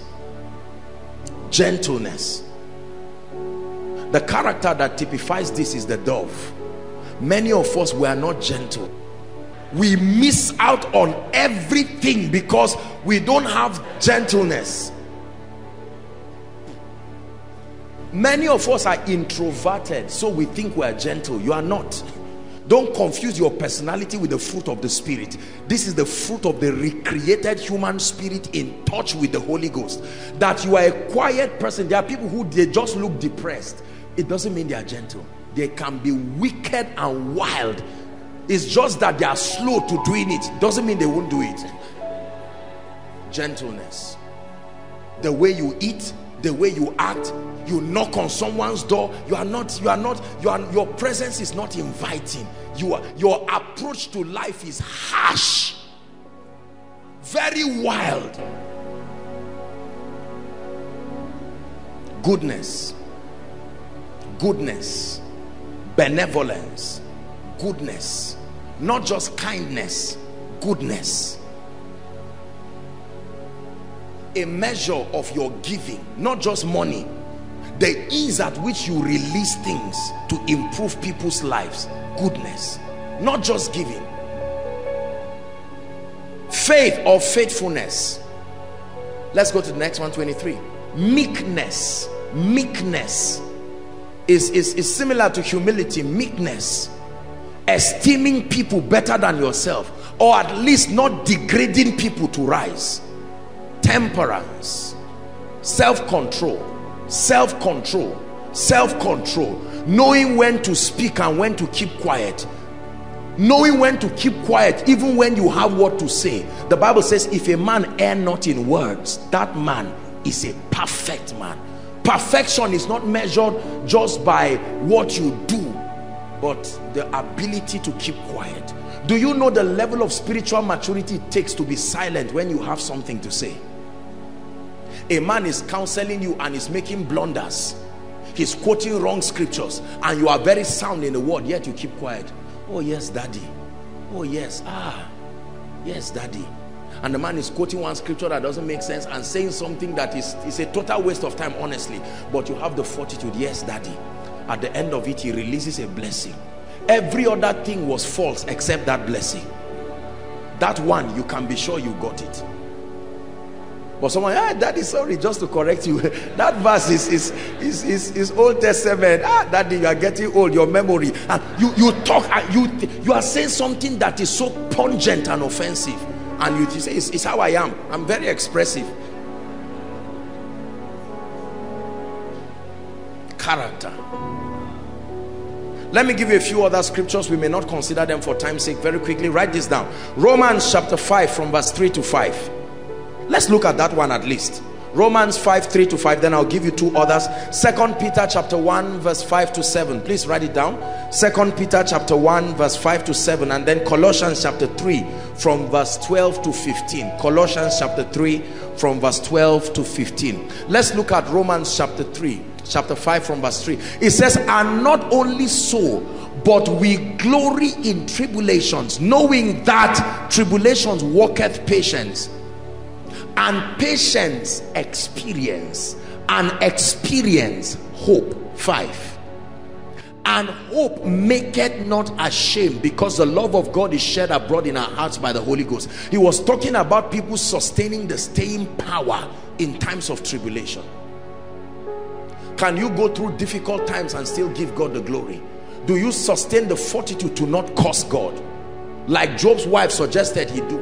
And Job said, no, no, no, no. Though he slay me, yet will I trust him. Say amen. Number 3, the third index for measuring growth for a believer, for a church, for an assembly, is God blessing you tonight?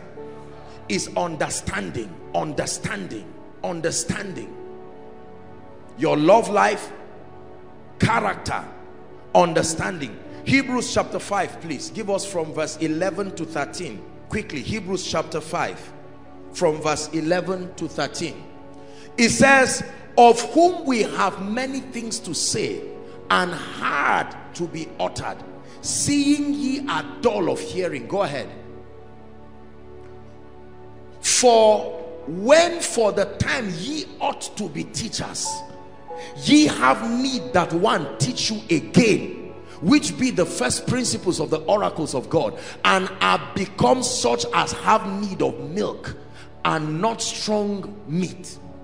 This guy is saying, by now, based on my investment in your life, you should have attained a level where you should be teachers, but you are still there struggling with the foundational things of the kingdom, barren of understanding. It says, for everyone that useth milk is unskillful in the word of righteousness, for he is a babe. No matter how long he has been in church, no matter how old he is in age. 1 Corinthians chapter 4 and verse 20. 1 Corinthians chapter 4 and verse 20. Then we look at chapter 13 verse 11. Quickly please. 1 Corinthians chapter 14. I meant to say 14. 14 and verse 20. 1 Corinthians 14 and verse 20. Let's read together. It's projected. 1, 2, read. Brethren, be not children in understanding.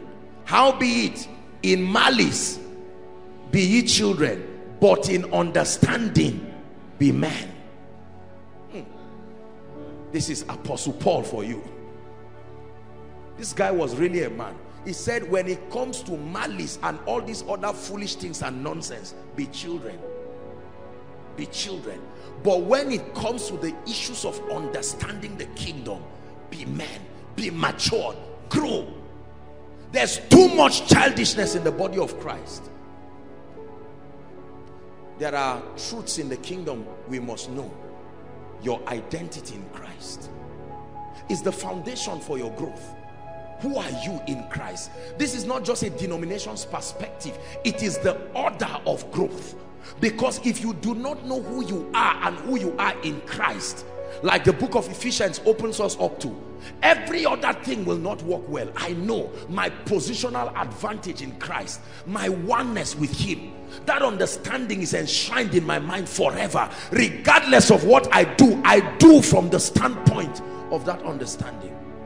And then other ordinances of the Spirit. The Bible talks of the doctrines of baptisms. The Bible talks of other things, foundational things that must be in place. The ministry of prayer. At a level in the Spirit, you should not be taught the basics of prayer again. That if somebody is oppressed, they say, have you prayed? Say no. Say pray now. Say okay. Didn't you know? After how many years in church must you be told to tithe? All this coercing that pastors coerce people. No. Time for the word. You have to coerce people. God has something to say. You are getting their attention. Listen, listen. And then the song is really working for them because they would not have listened. What sort of a membership is that?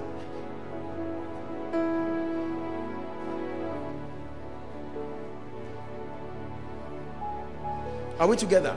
You should have grown to the level where you have seen the value of the word of God. Do you know, I'm surprised when I see people gisting and talking around when the word is coming. It's satanic. It's an attack, because when the word comes, it is sent. The preacher may be preaching it, but God is sending it. The one thing Satan supervises himself is the word. The bad soil, immediately Satan, not a demon, he came and took the seed by himself. Everybody say understanding. 1 Corinthians chapter 13 and verse 11. Paul again is teaching us, you are not growing spiritually when your understanding is not measuring up with your supposed growth. It says, when I was a child, I spake as a child. So I can know you are a child through your communication. I understood as a child. You can look at one of these, our little ones, and promise them aeroplane, and first thing in the morning they come to you with confidence, believing you actually will get them aeroplane. That's how many of us understand spiritual things. The devil will tell us every kind of nonsense and we still believe it, although you know he can't do it and you still believe it. That's understanding as a child. I thought as a child, but when I became a man, I put away, including childish understanding. What is your understanding like? What do you know about God today? There are some things the devil will never try to bring to my life. With all humility, I have gained understanding more than that. There is no message on earth that will make me stop tithing. No. It's a persuasion. This is not a denomination's perspective I adopted. It's a revelation that has become spirit and life. You see that? There is no amount of revelation that will make my tomorrow less than my today. No, I've caught the keys. It's been given to me. Koinonia will never go down. Let me tell you, it's not pride. There is an understanding that sponsors that position. What do you understand today that gives you stability? If I get a text now and someone says, Apostle, just to let you know that tomorrow by this time you're a dead man, what do I know that gives me confidence?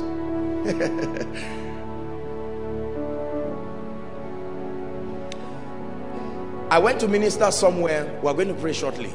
I went to minister somewhere, and a man who God gave them a miracle of a child. There was a herbalist, Ejimi. The herbalist made, I don't know, I can't get the full import of the story, but there was some incantation, and the herbalist vowed that nobody can break that, whatever jinx and the rest. And all of a sudden, I was in that church, and I prophesied to them that they were going to have their child. Now, when I went back to Mina, and they showed me the child was there, and the herbalist was dead. I didn't kill the herbalist, a mystery killed him. A proud man who was taught by another ignorant man concocts a charm and claims there is no man. Remember, people have made those kinds of stupid statements in the Bible. Shall these things be, that even if God will open the windows of heaven? God said, me? You bring me into the equation and act as if I'm one of your rulers. You will see it, but you will eat of it. They stamped that guy to death at the gate of where the breakthrough was.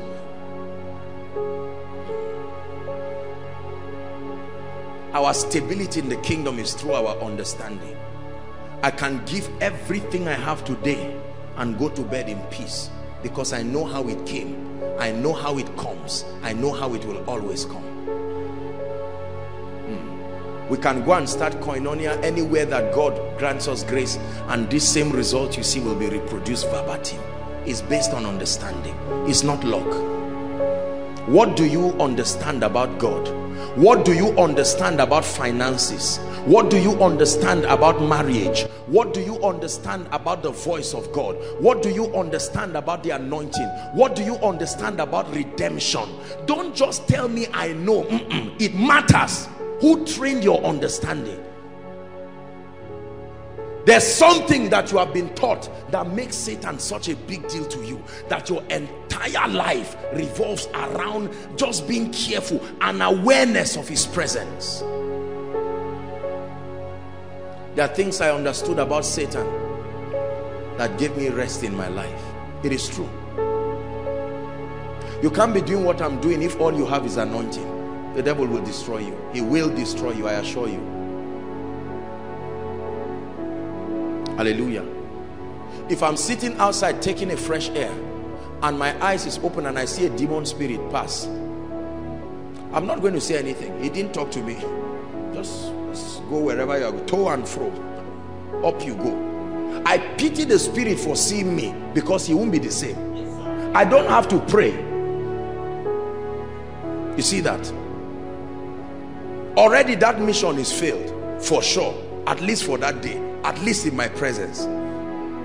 Now the light shines in darkness. It didn't say it shines in the night, it shines in darkness. Darkness is not a state, it's a person. The light shines in darkness, the prince of darkness.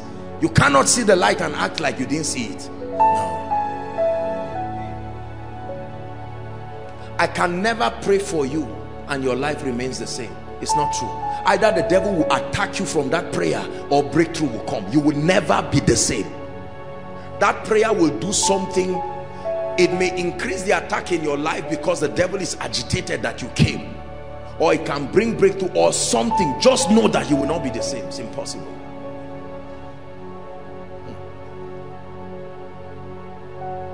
I believe this. I have been saying this thing for many years.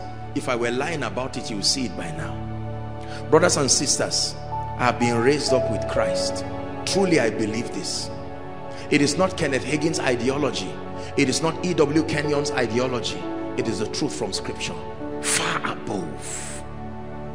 Bishop Oyedepo will call it a far above mentality. I really am above occultic powers. Only God knows how many of them have my names now. They will call on my name like Baal from morning till night till every year, and nothing will happen. What do you believe about God? What do you believe about yourself? I believe I will never be poor. It's not the issue of, okay, I like money or I don't like money. I can't undo it. The process has been ignited. It can never be undone. Understanding. I will have to undo everything I know. It's too late. This I believe. Koinonia will never go down. No. It's not the issue of let's pray that it was. Let me tell you the truth, brothers and sisters. I don't mean to be arrogant. Believe me, there is a finger holding this ministry. It's not standing upon space. There is a hand. He upholds all things by the word of his power. The right hand of God, able to hold men and keep them standing. When all is said and done, to him be the glory. Standing.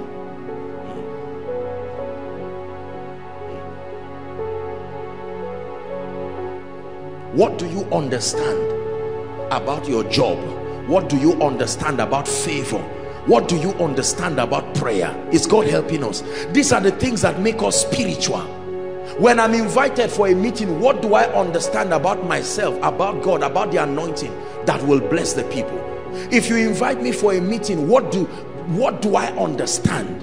Do I know that I am a blessing? If you know you are a blessing, you are not going to meet any church member and tell him, look, I'm prophesying to you, sow 20,000 naira to my life. Anybody that does that is not a wise man of God. It's because you do not understand God. Let him that glorieth glory in this, that he understandeth and knoweth me.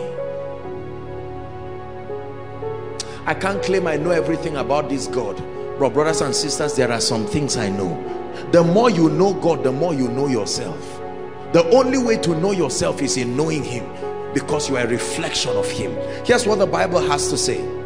The Bible says in 2 Corinthians chapter 3 and verse 18, 2 Corinthians 3 and verse 18, it says, but we all with open face, listen, beholding as in a glass, not beholding ourselves, beholding the glory, then we are changed.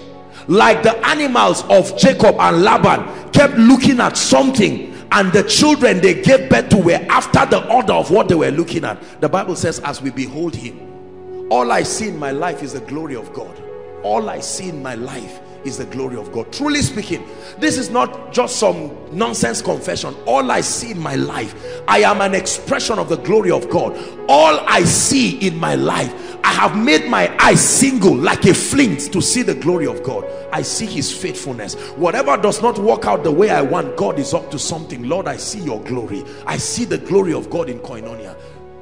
Don't allow Satan alter your perception and see the world as negative and see everything as if the whole world is coming to end. The whole world will not end by a crisis. God will end the world he started. It's not all this nonsense that people move around and say one thing is coming to hit the earth. It's not today. Before you were born, it's been going around the earth. There is the keeper of the earth. The earth is the Lord's. The landlord can lock his door and say it's over. It's time.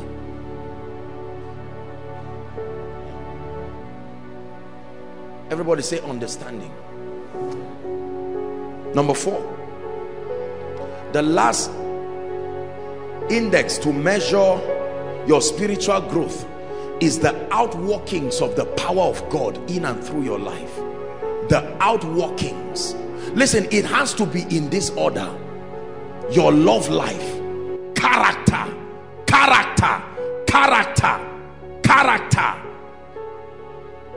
understanding, gain understanding, understand the systems of the kingdom. It's a risk to just walk around like that. And then finally, the outworkings of God. Don't tell me you are growing and then your body cannot become a host for the glory and the power and the grace of God. No, the Bible says to grow in grace and to also grow in the knowledge of God. I must be growing in the anointing. You should be able to look at my life and know that last year this was the dimension in the spirit, dimension in power and anointing and authority. Today this is the dimension. I have seen people who have not backslidden, but they've not grown either. They have pegged themselves at a level. The grace for performance is not in their lives. Talkatives, talking all kinds of things, the semblance of power, but there's nothing to demonstrate the reality of the kingdom. It said the kingdom of God is not in meat and drink, but in righteousness and peace and joy in the Holy Ghost. And then he says, for the kingdom of God is not in words, but in power. The demonstration of power. I should be able to see the power of God working in your life. That a sister should be able to say, look, I've been in Koinonia 2 years. What's the challenge? Let's agree. Father, in the name of Jesus, we release your power over this situation. And 2 days later, this gentleman calls and says, sister, I don't know you, but my goodness, you are powerful. You said something, you made an utterance, and the realm of the spirit responded. Let me tell you, when the realm of the spirit hears you, you are powerful. It's true, you are powerful. Many powerless believers. Prayer is not just power automatically. Prayer connects you to God. It is God that gives power. Prayer does not give power. People move around deceiving themselves that just because they are praying, power is coming automatically. No, sir. A prayerless Christian is a powerless Christian, because a prayerless Christian has no contact with God, and so there is no release of power. It is not prayer that gives power. Prayer is like a rope. It connects you and God. It is you. God is the giver of power. Many people keep depending on prayer to give power. That's why they pray forever and never get power. There is no place in scripture where prayer should give you power. It is your connection with God. Prayer connects you to God. The same way faith too. Faith in itself does not give you result. The assignment of faith is to connect you to the anointing. It is the anointing that is the system of performance in the kingdom. Because we don't know these things, we keep confusing the things around. I believe in the power of God. My life is built on it. I'm unapologetic about the power of God. When I talk of power, I'm not talking of falling down. When I'm talking of power, I'm talking of results. Results that can be reproduced, that I can bless you. I can program a climate of possibility upon your life. There is an agency in the spirit that grants men access to do that. Do you have it in your life? I know you have been falling down every week, but do you have it? Can you say the power of God is working in your life? We need power in this life, not just for warfare. A validation of the hand of God upon your life. There are men of God who are powerless. They just say, I'm not called into all these things, I'm a slow, quiet person. It's a lie. There's no gift of, there's no ministry like that. It's a lie. Everybody is called to be a demonstrator of the reality of God. Let me see the power in your life. There is the power to get wealth. Where is it? If wealth is not in your hands, then the power is not there, or it's not being used. There is the power that brings influence. There is the power that compels demons and principalities to be subject. There is the power that heals the sick. You don't heal the sick by desire. It takes power to heal them. Virtue went out of Jesus, not the apostles, not the disciples. Changes are created by the presence of the power and the anointing of the Spirit. You are a blessing when you are powerful. You are a blessing when you are anointed. Believers, hear me. If we truly grow in the Spirit, we should be powerful. But look, that blend of love and power. On that reminds me of the lion and the lamb dimension. The lion is powerful, courageous, with an attitude. And then the lamb, sacrificial, full of love. You can't just be powerful alone and not have love. No. Love should come above power. Character should come above power. Understanding should come above power. If you have power without understanding, it will not last and it will be misused. It is understanding that coordinates the delivery, the dispensing of power, so that it will be dispensed in accordance to God's principles. I can have the gift of visions and not have understanding of the word, and I can abuse that gift and destroy people. Power, no understanding. As we pray tonight, I want to ask you a very serious question. Are these parameters working in your life? Can we honestly say, as a family of believers, that this is our experience? Can we say that our love life for one another and for men is ever increasing? Can we say we are growing in character as a corporate body? Are we kind? Are we loving? Can we forbear? Have we learned to tame our words? Have we learned to minister life to people?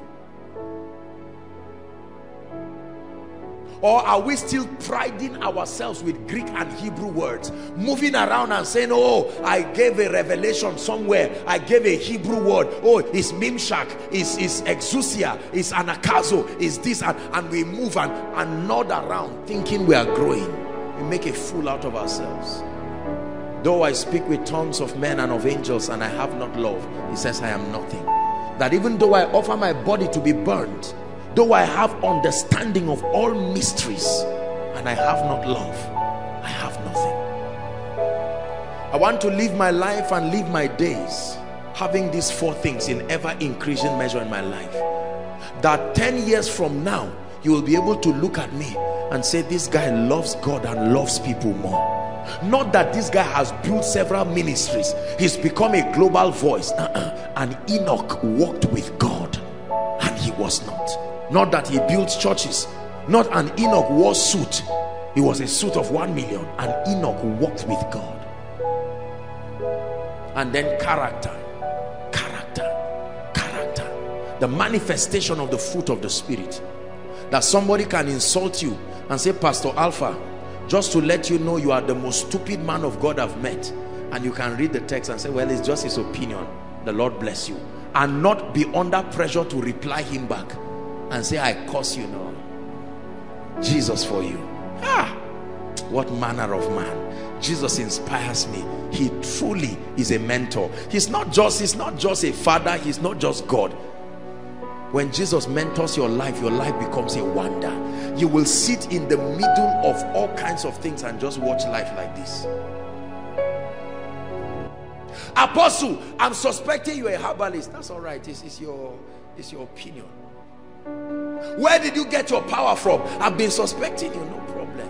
You can suspect us. That's all right. A life of peace. Character. You can see somebody that offended you, come pastor, and he comes to meet you, and like Esau and Jacob, you are the first to hug him. And you can stand and say, I love you with all my heart. How is your ministry doing? How is everything doing? Not that you see somebody going down and say, he insulted me the other day. You will know that this head has. Some of those things we watch people do, be careful. It's not proof of maturity. It's proof of foolishness. It's a sign that there is no growth. For God so loved the world, you must also love men. The more you become like him, the more you love men. I love people. You don't know how happy I am after the grace when our little children all run here and come and jump on me. Some of you are trying to clean my suit. What is the suit? Let them jump. They are teaching me something. The day these children become afraid of you, you should go for a retreat, because it's a sign that there is a presence you are carrying that is pungent. They don't have the kind of understanding that should ordinarily create fear. Something about your countenance, which is a product of something in your head, is translating to the fear of those kids. This is how to live a useful life. Next time you say you are growing spiritually, don't say it because they are inviting you for meetings. No. Don't say it just because you bought a new car, wonderful as it is. You must take it in this order. When you go back home now, for you and for your loved ones, take that test. On a scale of 1 to 10, what is my love life? It's easy to lie that you love God, but my neighbor, my friends, my people, my roommate, my nasty unbelieving roommate, my fellow person in the department here as a worker, do I love to see the good in others, or do I rejoice when I destroy others? Where I'm tearing other people down, do I derive fulfillment from it? Then you must go to God. And then character. Can I say I'm a man of character? Can I say I'm a woman of character? Can I say I'm a man of character? Anointing takes you up, character keeps you there. There are people who don't have character. That's why they will go to a man's church and tear down the people, look for all the wealthy people seated in front in the church and organize a special meeting and ask them for money and ask them for whatever it is, prophecy, and you give money. No character.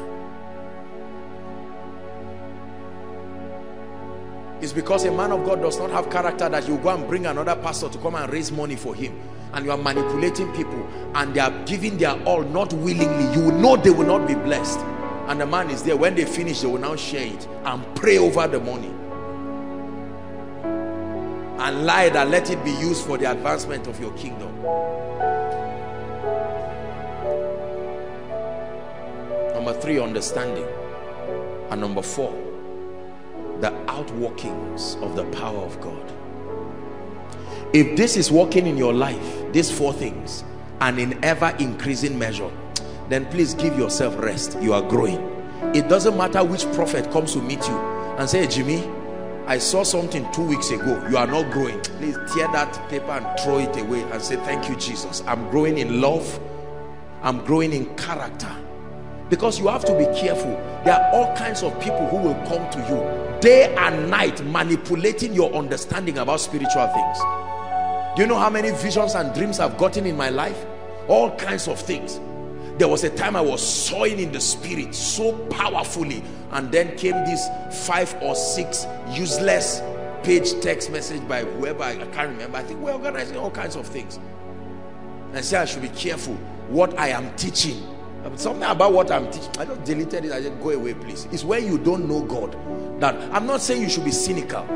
There are times that God can use people to caution you, but not that people just carry their ignorance, crying for relevance, and come and confuse your consistency with God, and you go back feeling bad. You are loving God. Someone just says, I have a dream, and in that dream I saw you were standing like a madman by the roadside, and you are believing that nonsense. I reject it. Madman doing what? By which roadside?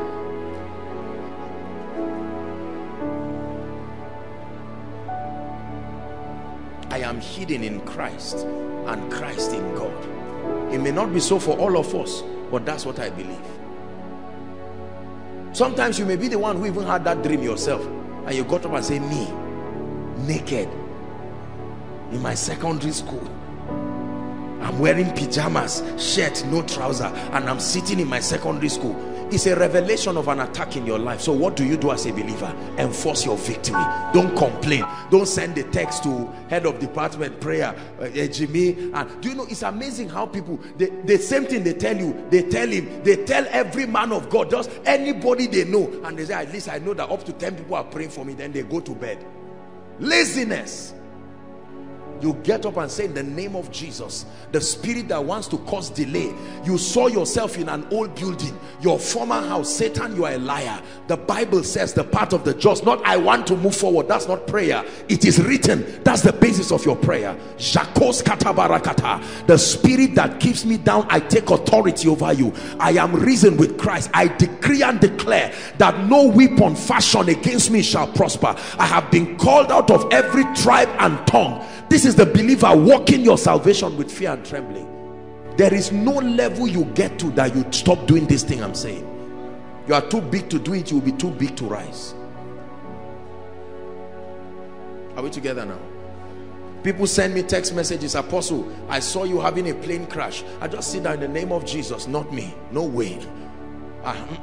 The plane was made of metals. The metals were in the earth. I was given dominion over the earth. It didn't say I'm giving dominion when I'm walking on land. I was given dominion. I don't just say I will arrive safely. That's not enough for me. I need to know the basis of arriving safely. Except that plane was made of smoke. If it was made of metals and I am above it, he that cometh from above is above all. If it will crash, I will not enter it. But if I enter it, it's God that is in charge of that plane. It's not a generic belief. It's mine. It's my understanding. I don't believe there is any mortal man born of a woman on earth that can kill me. I don't believe I will eat poison and die. I don't believe it. It's only in heaven that will tell how many times I've eaten it. I won't die. Oh no. No. I will not pray for people carrying communicable diseases, and after 10 years they now check my system and find out that while I was praying for one, the thing entered me. I better go back and flog it out with God and pray on a handkerchief and say, everybody come and touch it. But if God tells me lay hands, I must find out. There has to be something in my life.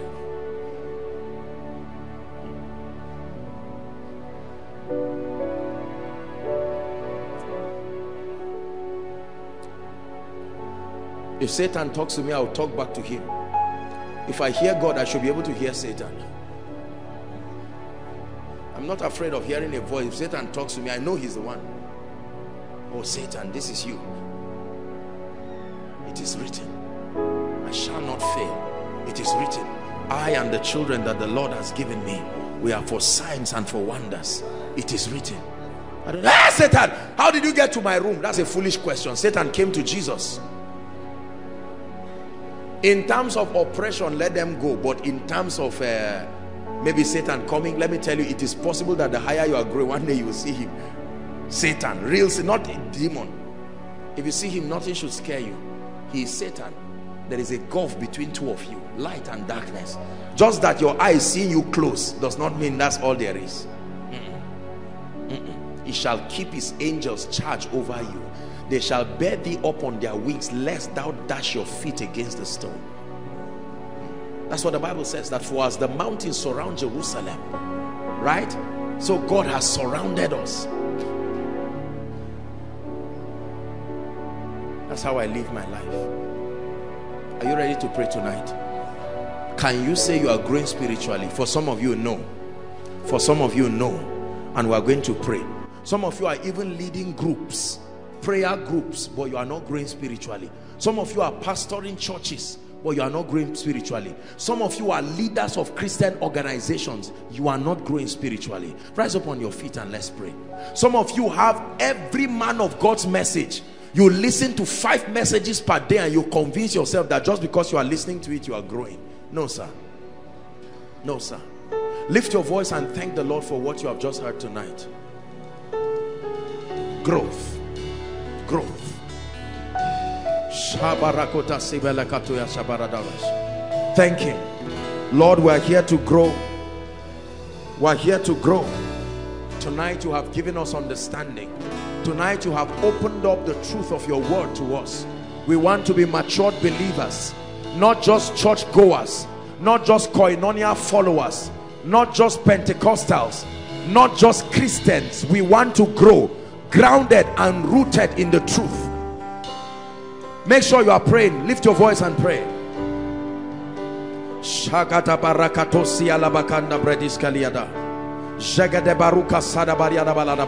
Lord, we want to get our priorities right based on the revelation of the truth that you have revealed to us.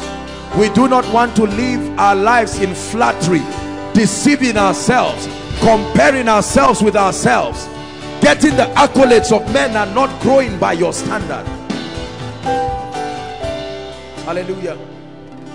We're going to pray 4 quick prayer points. Number 1, Lord, let the love of God in me and let the love of God expressed towards my fellow men, let it grow in ever increasing measure in my life. Lift your voice and pray. The spirit of hatred, a wicked and a bitter spirit, the spirit that rejoices over the downfall of others, the spirit that makes me a naysayer, the spirit that makes me a sadist.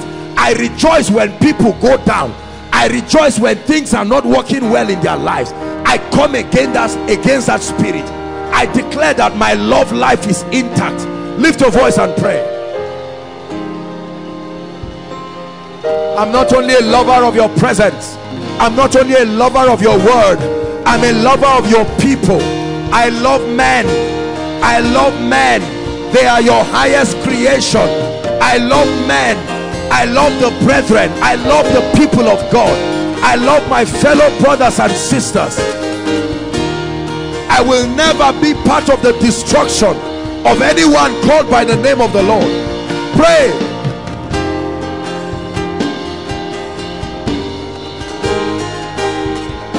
I love every ministry. I love every church.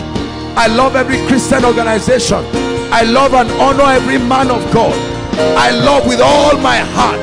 The love of God is richly at work in me in ever increasing measure.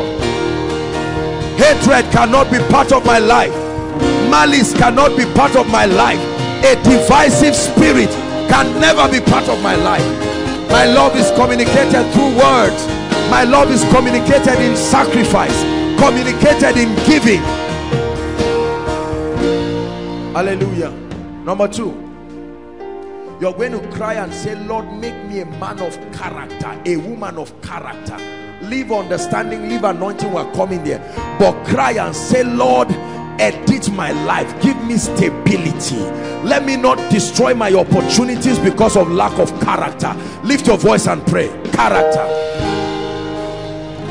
And if a man err not in words, that man is a perfect man. Teach me how to talk. Let the fruit of the spirit take away the attributes of the flesh. Let the fruit of the spirit be richly at work in me. Let me not sit down and conceive wickedness in my heart.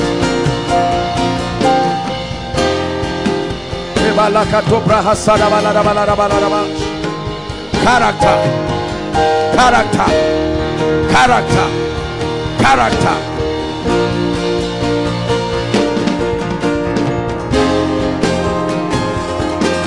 Character.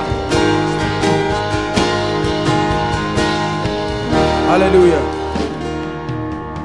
Number 3, you're going to say, Lord, open my understanding and increase my comprehension of the truth. Lift your voice and pray. Lord, I don't want to be attending koinonia week in, week out, attending church every Sunday, every Wednesday, every Tuesday, every Thursday, every Friday, attending departmental meetings, yet I'm not growing. Lord, open my understanding. Let me have an exact comprehension of truth, the truth that brings me to a point of victory. Lord, give me the truth that works, that will lift me up, that will make me mighty. Exousia, dominion, authority on the strength of truth. Pray. Stability in my life. Grant unto me truth. Open my eyes. Take away fear from my life. Let truth give me stability. Let truth give me prosperity. Let truth give me influence. Let truth keep me away from fear, the fear of death, the fear of oppression.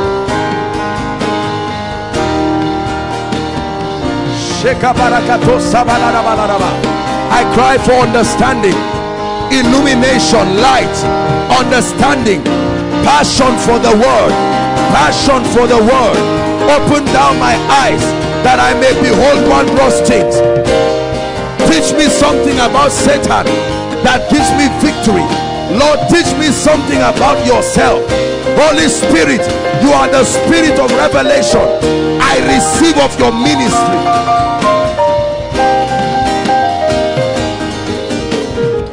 Hallelujah.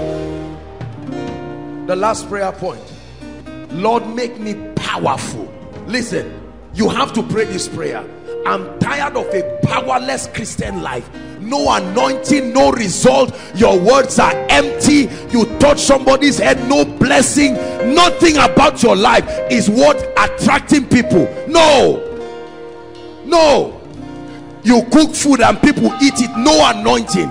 You bless people, you call someone, somebody sows into your life and never receives any harvest. Lord, bring genuine power to my life. Lift your voice and pray. Lord, we receive power. We contend for real, authentic spiritual power. Power that produces undeniable results. Power to heal the sick, power to cleanse the lepers in the name of Jesus. Power to speak into the lives of men, power to change their situations, power to enforce growth, power to enforce prosperity, power to save the lost, that we become demonstrators of the reality of the life of Jesus. Pray. Send power to my family. Send genuine power to my church. Not just falling down and standing up. Authentic power that produces results. Authentic power where your words become like the word of God, where your communications are greatly desired because your speakings bring life to men.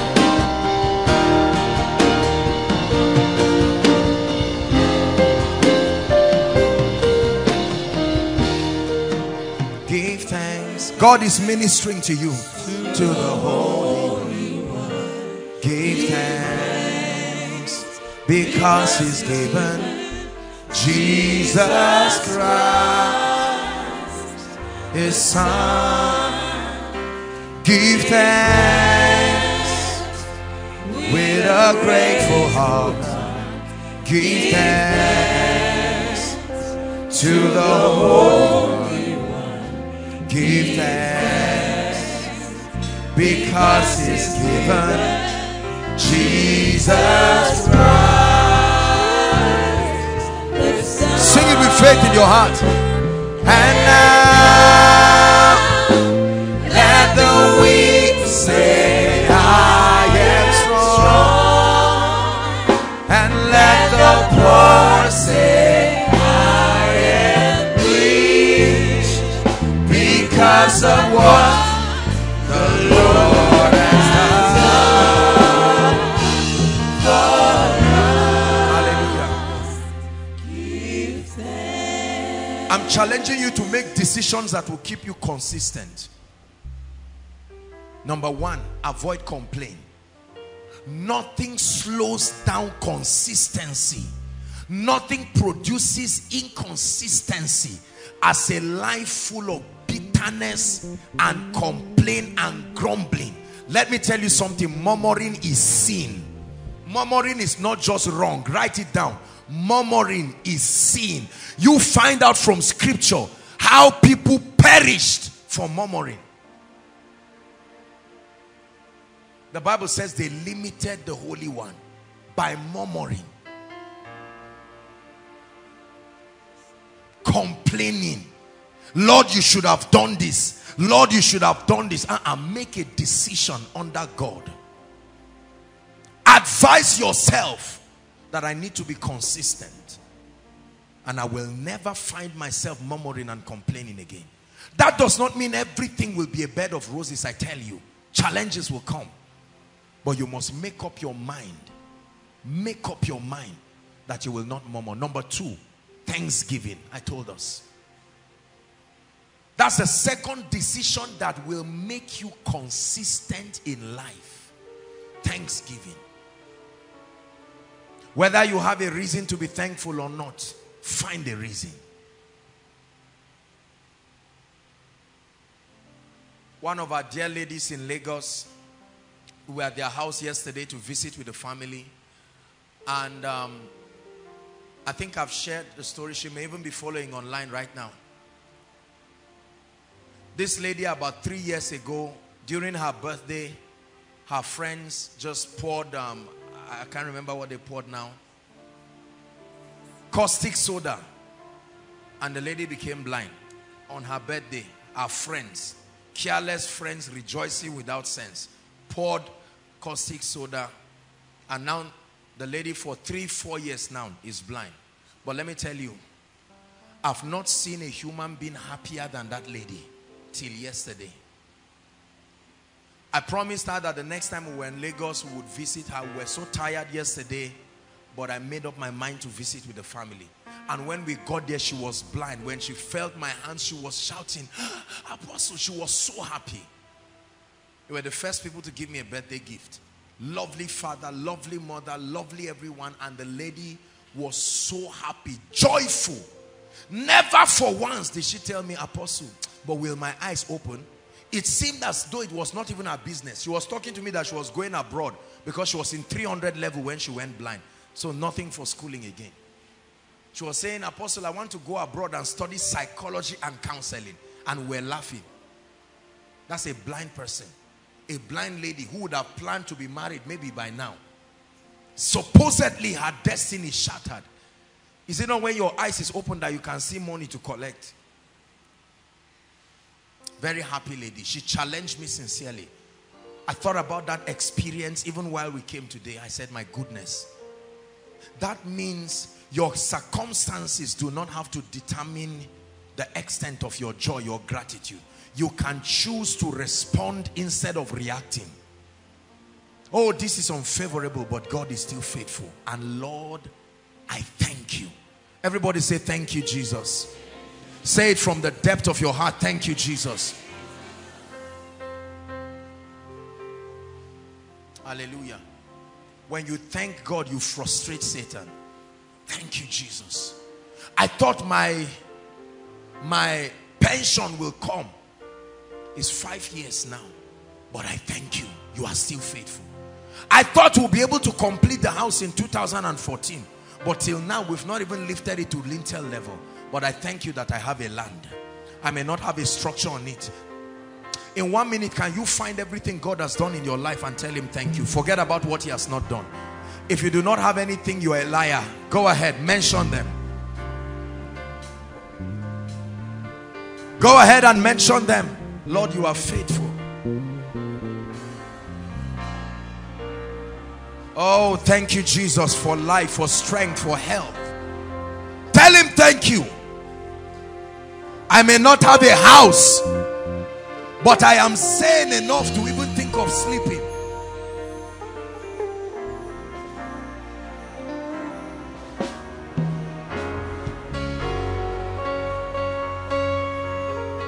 Are you grateful, Koinonia? Those outside, for some of you, this is your miracle. As you are thanking God, you will find out that that sickness is no more there. It responds to gratitude.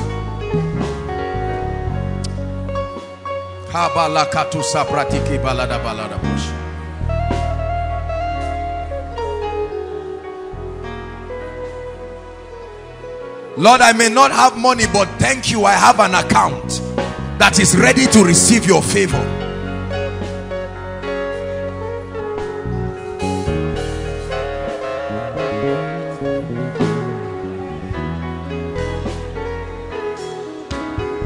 Hallelujah. Hallelujah. Decision number 3 that will help you become consistent and persistent is to walk in love.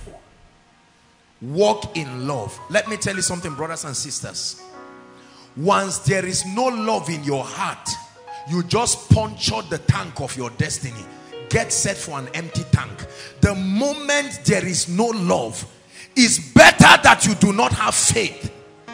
It's better that you do not have faith, I guarantee you. When all else fail in your life, make sure your love does not fail. Love. The antidote to offense. You will find men and women who will be sarcastic. They will say things. Are you aware that that woman is barren? In case they've not told you, know it now. It's been 8 years. All the children you see in her house are adopted. When you hear such a news, it can break your spirit. What if your own friends let you down? What if those you trust, you committed secrets to them about your life and they dashed it on the floor? Let me tell you something. The Bible says, blessed are you when you are not offended.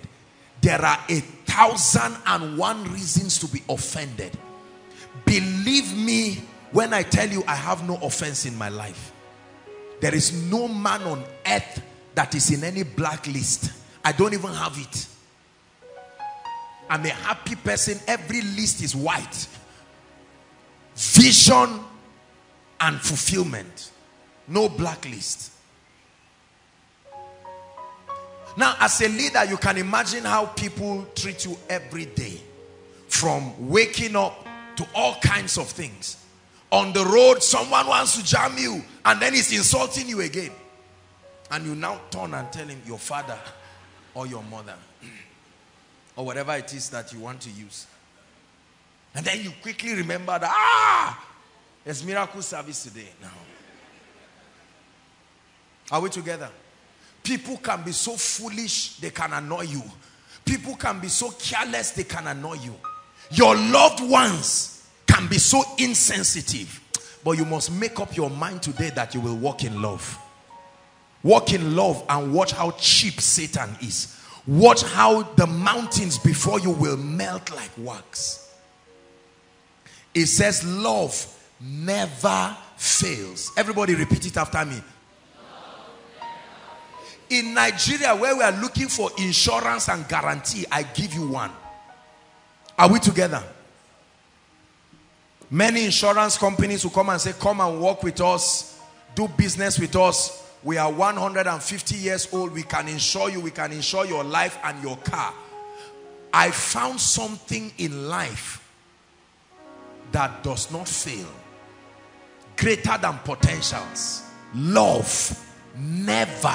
Not love can fail and then readjust itself. Love never fails.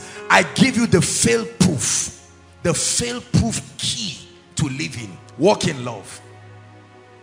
Genuinely and passionately make room for love in your heart.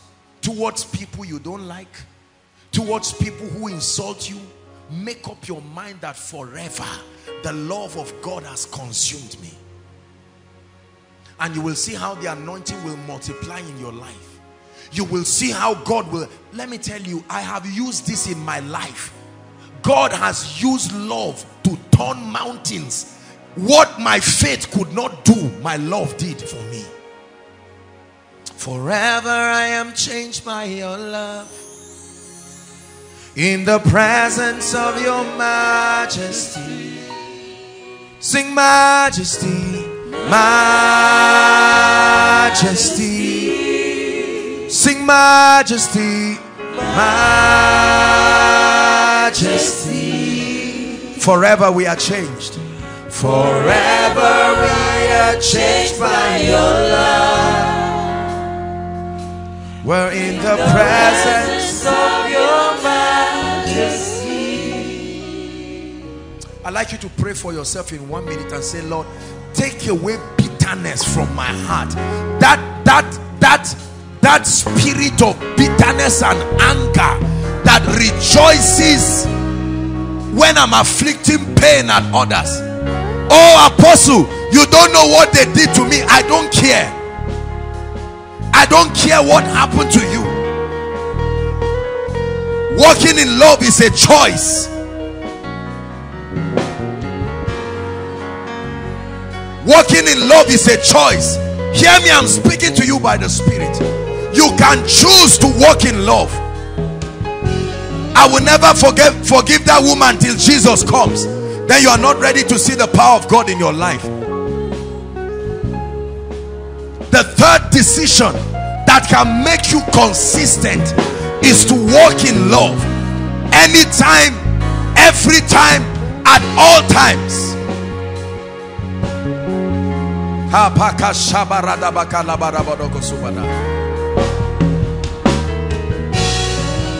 Hallelujah. Never allow yourself be a victim of communicating lack of love.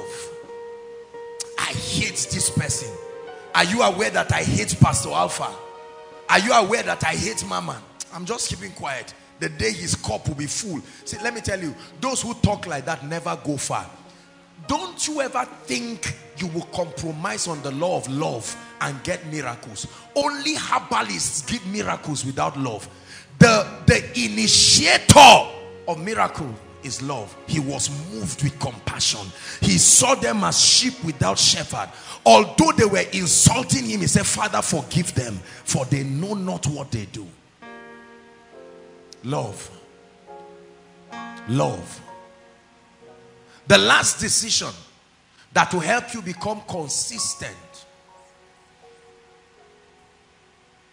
Are you ready? Is vision. Vision. The Bible says without vision the people perish. The word perish was not accurately translated. The word there is to cast off restraint. In other words, to veer off from a path. Vision. And nothing keeps vision like the memory of the prophecy that backs it. Nothing keeps vision like the memory of the prophetic word that came with that vision. I may not remember what I said, but God told me. I remember. God told me I will build that house. I remember what he told me in 200 level, that I will be a PhD holder. God told me. Prophecy is powerful. It keeps men consistent. The moment you are about to gas out, a prophetic word comes. And God says, what did I tell you before you got married? Did I not tell you after 4 years I will lift you? You are just in the 3rd year. Don't give up. My word still stands. And it supplies strength. And you can fire on. What did I tell you before you would start that business? I told you that I will lift you. And so you stand. Many of us forget the prophetic words upon our lives.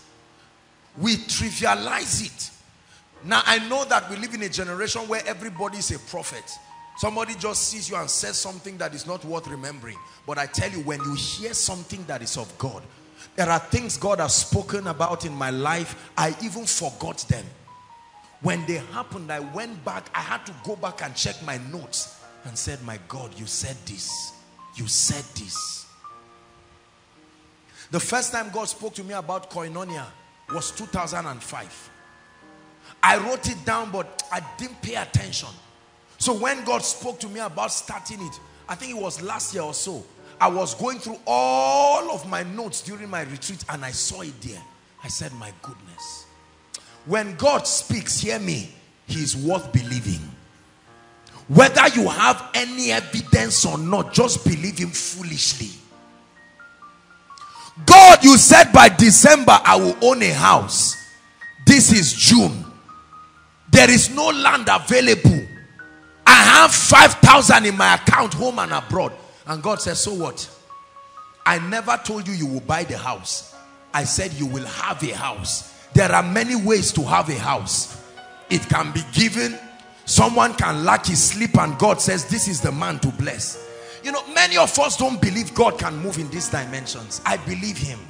Absolutely. I believe him. Are we together? I believe God with all my heart because I know he is faithful. There are things he has said to us as a ministry. There are things he has said to me as a person. I have watched one by one. One by one. And there are many more that will come to pass. I want to ask you a question. What has God said concerning your life? What prophecy has come upon you? As a family of faith, God declared unto us that this is our year of what? Multiplied grace and influence. God saw fuel crisis when he made that statement. God saw the dollar nosediving, the naira nosediving when he made that statement. It's up to you to remain consistent or join those who are making noise and perish with them.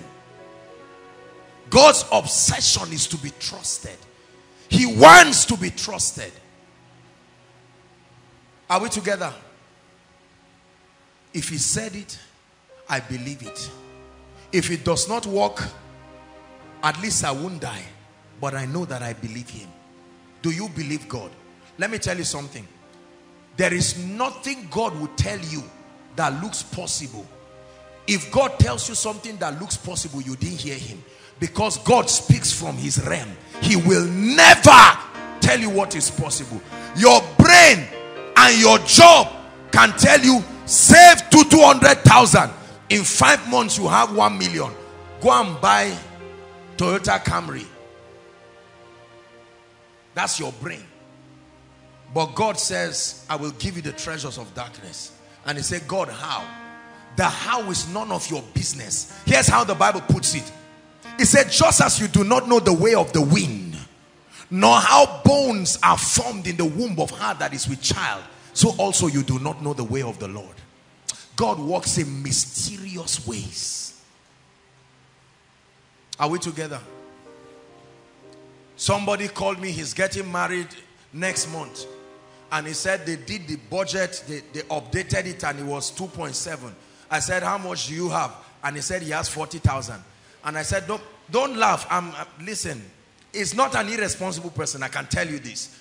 It's just that he's in a situation right now and he needs a miracle. And he said, man of God, will this thing come to pass? I said, you even have 40,000 and you are complaining.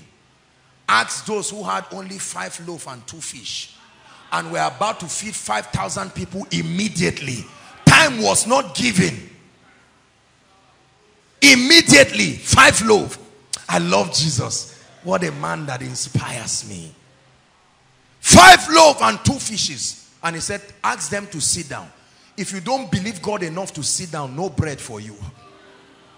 You have to prove that you sitting down means be at rest. Because your standing is, let me watch in case it doesn't happen. Let me quickly dodge. And God says, I don't work like that. You must be still. Then you will know that I am God. You can't be busy and say, Lord, be proving it while I wage my faith. Because I'm used to you disappointing me. No.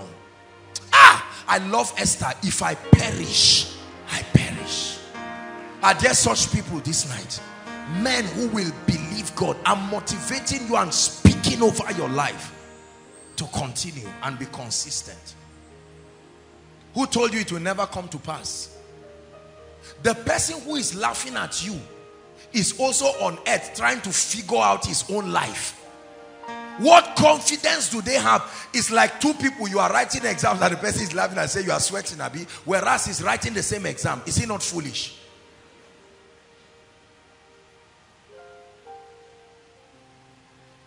I'm speaking to somebody here by the Spirit of the living God, that the Egyptians you see today that have mocked you, the Egyptians you see today, you are not the first to see Egyptians. This man standing before you lives with Egyptians. It's not that I saw them. There is a level you get to as a leader. You don't conquer challenges, you walk through them. They become your companions. Yea, though I walk through the valley of the shadow of death, he says, I fear no evil. He says, for thou art with me. Thy rod and thy staff, they comfort me. Then he says this, thou prepare. You are not in a hurry, you are taking your time to prepare a table for me in the presence of my enemies. We are going to pray. God is ministering to us. Please, I want to challenge somebody. Go back and hold that thing you were doing and continue. I don't know who asked you to stop that business. I know what stopped you. Pain stopped you. You opened the shop and everything dried. Go and open it again. Let them laugh at you. Go and open it. When you succeed, they will bite their words again. Are we together? Yeah. Don't mind Nigerians and their sarcastic way of laughing people out of destiny. That's why only few people ever succeed. Are we together? The Lord is asking me to prophesy to someone here that you should go back to what he asks you to do. God asks you to put your hand on that plow. I'm speaking specifically concerning work and career and business. There are people God directed to certain things, but because of your pain and failure, you are saying, look, I want to follow the path of least resistance. That's the path of failures. Are we together? Yeah. Never allow pain stop you from being consistent. Never allow the mockery of people. While they were mocking Noah, he was busy building the ark. While they were mocking him, after 90 years he continued. 100 years he continued. After 120 years, God said, Noah, get into the ark. I'm about to send the rain as I said. God told you this year you will hold your first million, and you are saying, God, this is June. This is June. And God says, don't insult me. I am more than able to wipe your tears. It's up to you to believe God. Oh, this year you will get married.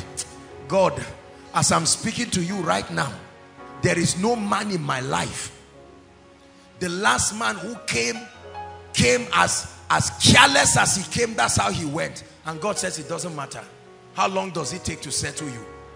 Let me tell you, it doesn't take time to marry. It just takes vision and finances. Once there is no money, you shift dates.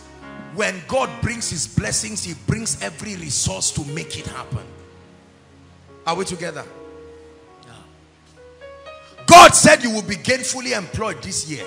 Is June. And the last place where you were holding on to, Air Force, just came out day before yesterday. Your name is not there. Are we together? The person who would help you just called and said, look, young man, I thought we'll be able to fix you up at Shell or Chevron, but I'm sad to announce to you, even us, we are standing to maintain our position. And then you will know that by the arm of flesh shall no man prevail. That's the time to hand over to God. I believe. Yes, Lord, I believe. Yes, Lord, I believe. It is well with me. It is well with me. I believe. Yes, Lord, I believe. Yes, Lord, I believe. It is well. One more time. Lord, I believe. I believe. Yes, Lord, I believe.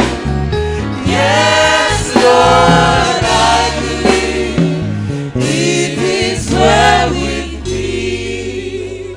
We are going to pray. He reigns. He reigns. He is standing by my side to bring his word to pass. He reigns.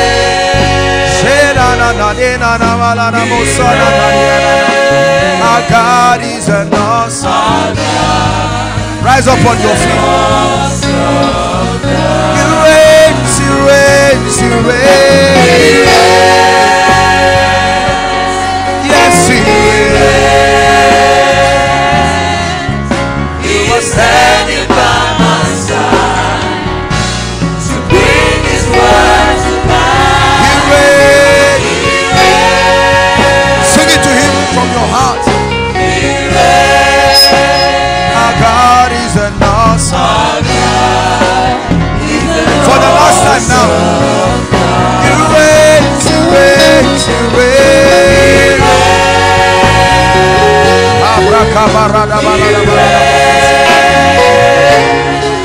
Lord, He is standing by my side to bring His word to pass. He reigns. Our God is an awesome God.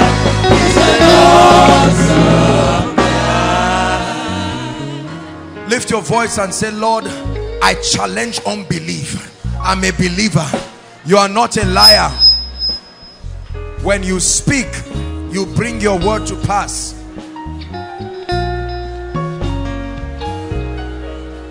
Are you praying inside and outside?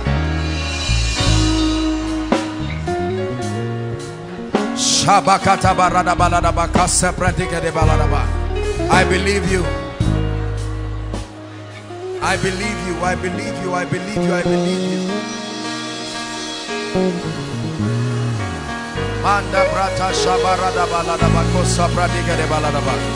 Go ahead and say, Lord, I believe you.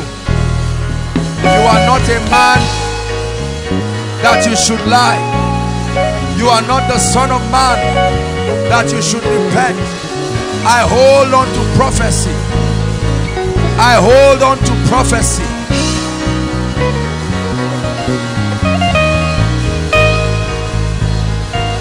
Hallelujah. Hallelujah. I'd like you to open your mouth and cry before God. Tell Him what must happen in your life this night. What you are tired of that must leave you today, not tomorrow. Lift your voice and pray. Don't be a doubter.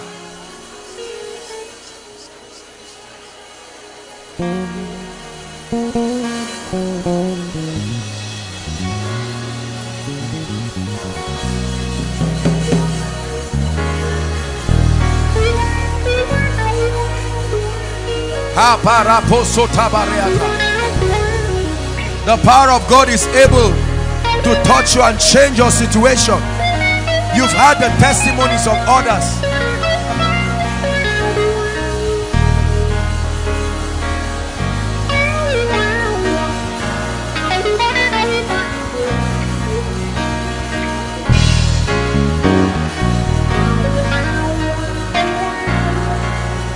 Pray, pray.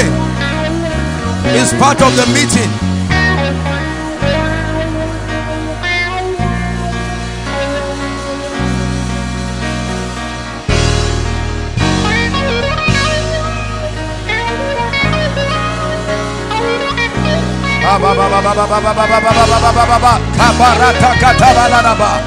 Tonight, I hold on to the four horns of the altar.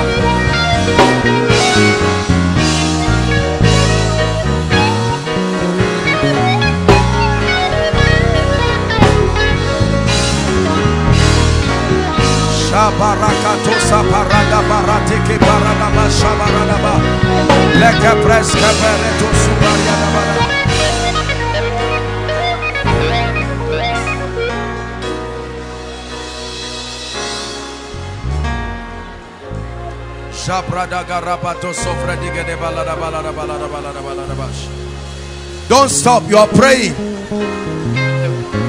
The Lord will do a quick work here tonight.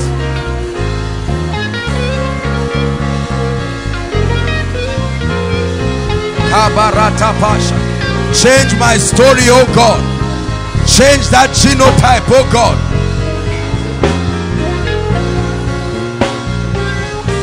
Open up that womb, oh God.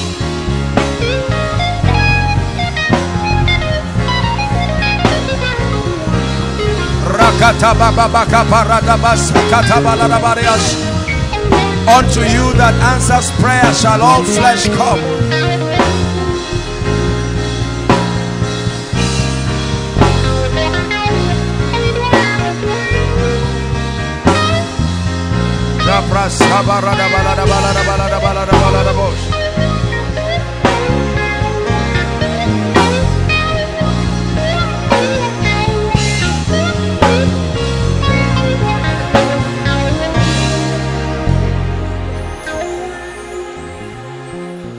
Lord, you are welcome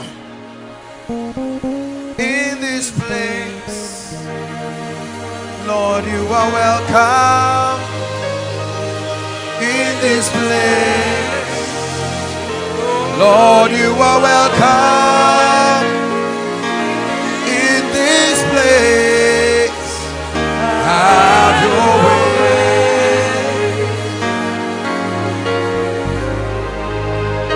Heal and deliver in this place. Heal and deliver in this place. Heal and deliver in this place. Have your way.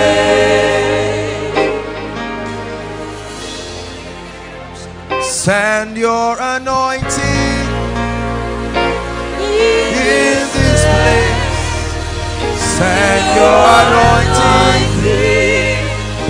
in this place. Send your anointing in this place. Have your way. Hallelujah. Please lift your hands, everybody.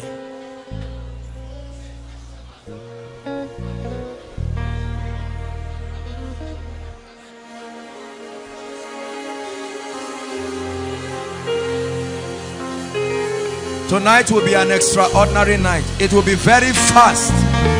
What the Lord will do, very fast. The message is what you have received. Very fast. I like you to expect miracles. Hallelujah. Hallelujah. Please, no instruments. Stop. Just lift your hands. Just lift your hands. That's the instruction God is giving me. Lift your hands, everybody. I want to pray. I want to pray, and I'm hearing the word breakthrough. That's the first thing I'm praying for. Listen, please. The moment I begin to pray that prayer of breakthrough, I want you to bring everyone under the anointing for that word. For some of you, to surprise you the way the power of God will come upon you. I tell you, the moment the power of God touches you, know that this prophecy is for you. I hear the word breakthrough. Breakthrough. Lord, in the name of Jesus, I don't know where they are right now.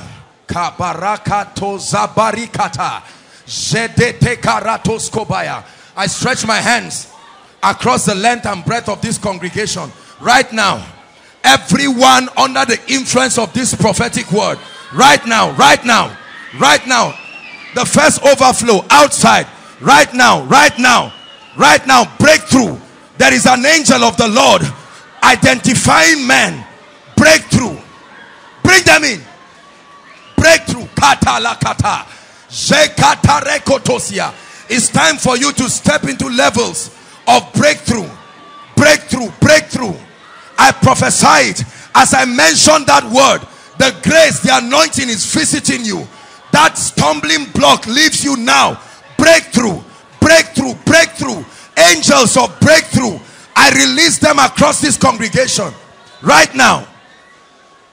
In all the overflows, the thousands following us online, breakthrough. The power of God is touching you right where you are right now. Right where you are. Breakthrough. Shabakatalakatia. Mande brakesi kataya. The Lord will do a quick walk tonight. A quick walk tonight. He's touching you without delay. Without delay. If it's your case, God visits you at once. If it's your case, God visits you at once. Breakthrough. Breakthrough. That's what I hear in my spirit. There are still others. There are still others. I see another wave of anointing coming. Breakthroughs. Breakthroughs. That's what God is bringing right now.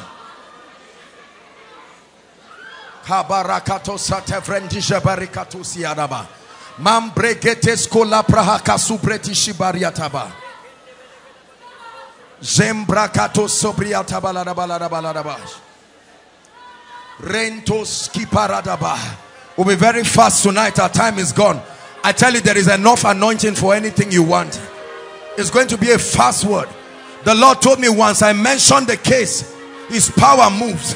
I hear delay in my spirit. Get ready. Keep playing, Mike. Be sensitive, please. The strings. Right now, Everyone under the influence of the spirit of delay. Delay, just for delay right now. Right now, like a string cut from you. Right now, like a string cut from you. Inside and outside. I command that spirit to leave. Delay, delay, delay.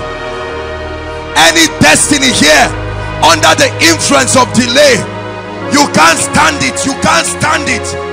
It's the anointing of the Holy Ghost destroying delay. That embargo of delay, you are cursed by the God of heaven. Cursed by the God of heaven. Cursed by the God of heaven.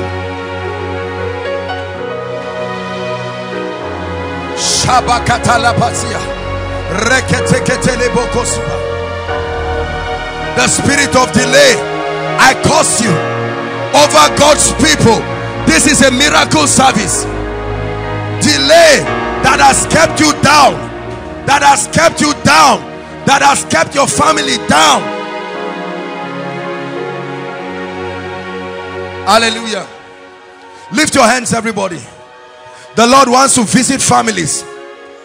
The second overflow outside, I see the Lord touching men. As I begin to pray right now, every family under any embargo, at the count of 3, fire falls on you now. 1, 2, 3. Take that fire. Take that fire. Take that fire. Take that fire. Inside, outside. Embargoes over families. Embargoes over families. Take that fire. Take that fire. Take that fire. By the mercies of the God of heaven. Take that fire. Take that fire. Take that fire. It's coming on you like rain, like the dew of heaven. Take that fire. Hallelujah. Hallelujah. I don't know who this mama is, but madam, an angel of the Lord is touching you right now. As I'm speaking to you, fire is coming upon you. An angel of the Lord right now. Right now. Right now. Right now.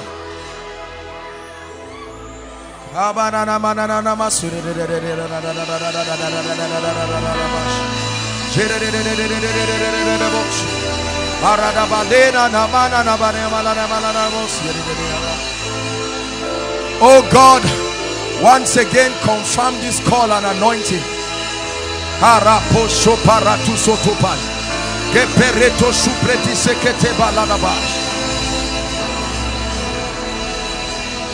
Hallelujah. Hallelujah. Hallelujah. I'm seeing several gates opening. Hear me. And the Lord said, this is the womb of many people. Please, I want to pray for you right now. The Lord is opening barren wombs. That's what God is showing me. Whether miscarriage or no children completely, I don't care what it is. Lift your hands for you and for your loved ones. Lord, in the name of Jesus, let the power to perform be released right now. Every barren womb for you and your loved ones, I open it right now, right now, right now, right now. I open every barren womb. I open every barren womb right now. Every barren womb be open, be open, be open. Barren wombs be open. Barren wombs be open. Kapatalaka. Barren wombs be open. Barren wombs be open. Be open.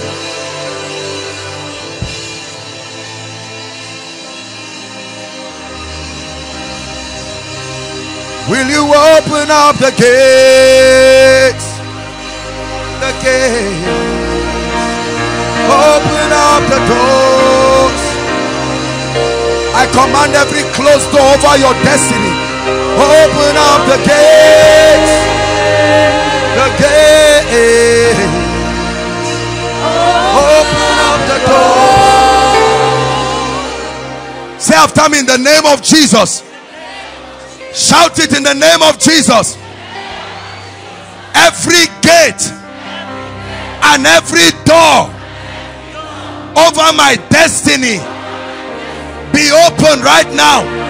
Open your mouth and begin to pray. Be open. There is an anointing to open it. Every gate, every door, kaparakata, kepere sopa, delekatu separia. Fire is burning in this place. I command gates, I command doors, be open now.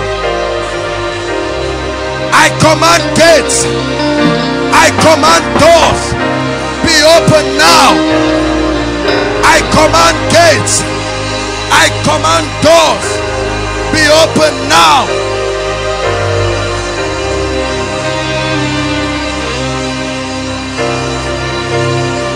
Hallelujah. Say after me, in the name of Jesus. Every chain tying my life, stopping me from making progress, in the name of Jesus, chains be broken. Open your mouth and pray. I break that chain.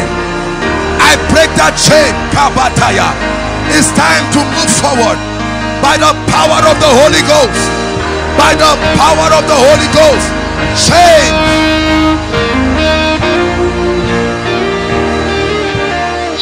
Shakata bakata leketekete reketekete bedebosh embrekete kotoso tokotos makata baba baba baba baba baba.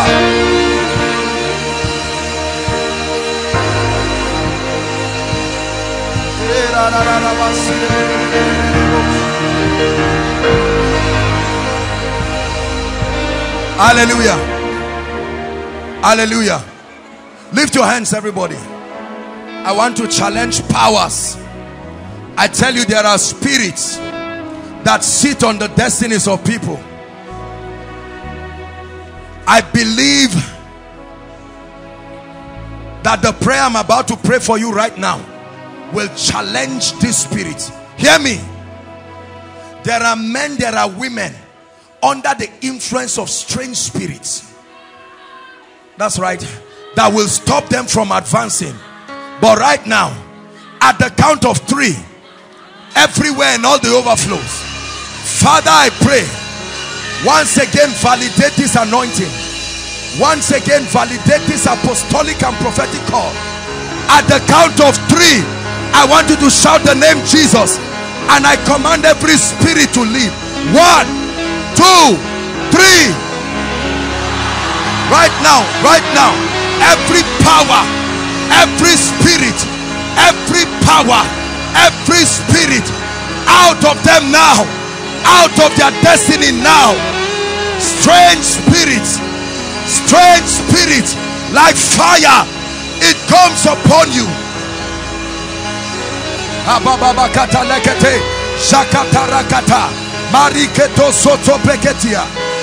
The refiner's fire, setting men free. Hallelujah. Hallelujah. Please lift your hands. Lift your hands. I tell you, I feel this thing on me right now.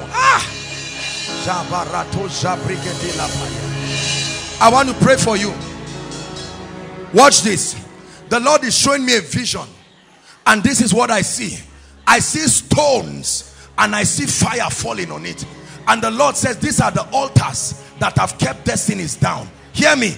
If you belong to this category, physical fire will come on you. That devil must give way. Right now, I stand upon this apostolic call. I stand upon this prophetic call. Right now, fire on every devil, fire on every spirit, fire on every altar. Let it burn, let it burn, let it burn. Let it burn, let it burn, let it burn. Let it burn every altar. Let it burn every altar. Release God's people. Release God's people.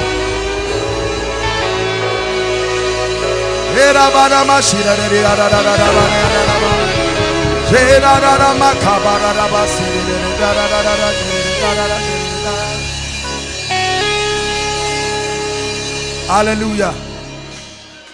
Hallelujah. I'm prophesying. I see the Lord giving certain men direction. That direction will come like an anointing. You are asking God, what should I do? Where should I go?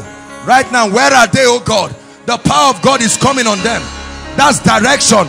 You are receiving direction right now. Wherever you are, direction is coming. Direction is coming.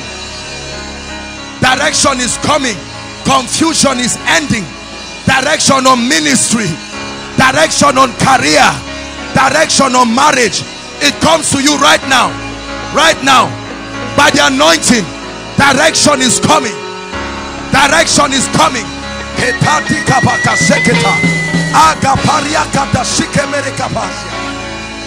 is coming. Direction is coming.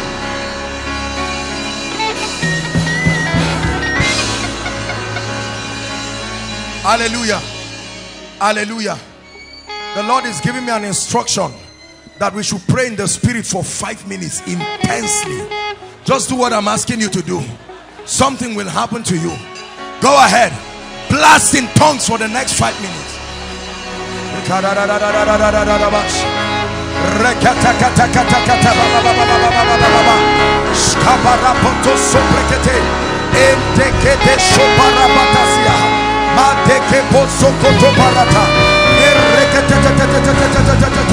Come on, pray.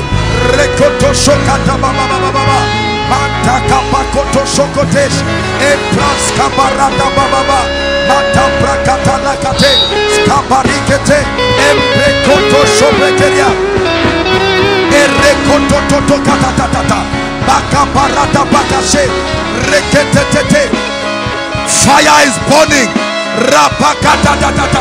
Fire is burning. I tell you, pray in the spirit. Fire is burning.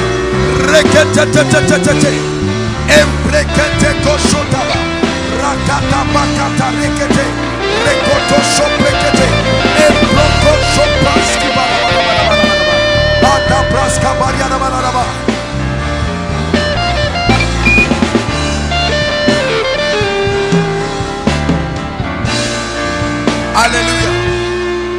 Hallelujah. Hallelujah. Who is Regina? Regina. I hear a name, Regina. Regina. Fire is burning in this place. The Lord is going to do a quick walk. Quick walk. Mighty walk. No power will stand tonight. No power will stand tonight. I command every power. Hallelujah. Hallelujah. Listen. Listen. Listen to me. You know, birthdays are times when unusual requests are granted. It was during Herod's birthday that the head of a prophet went. Are we together? The best way to celebrate your birthday is to dethrone principalities and powers. Every spirit represented here, I'm saying it again right now, no matter where you are hiding, I stand under this apostolic and prophetic anointing. If I be called and sent of God right now, at the count of 3, on your mark, get set, go, go, go, go. Out you go. Out you go. Pack your load, pack your failure out of their destinies.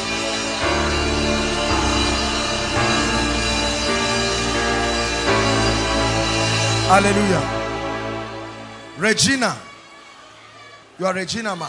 Please come. Come on.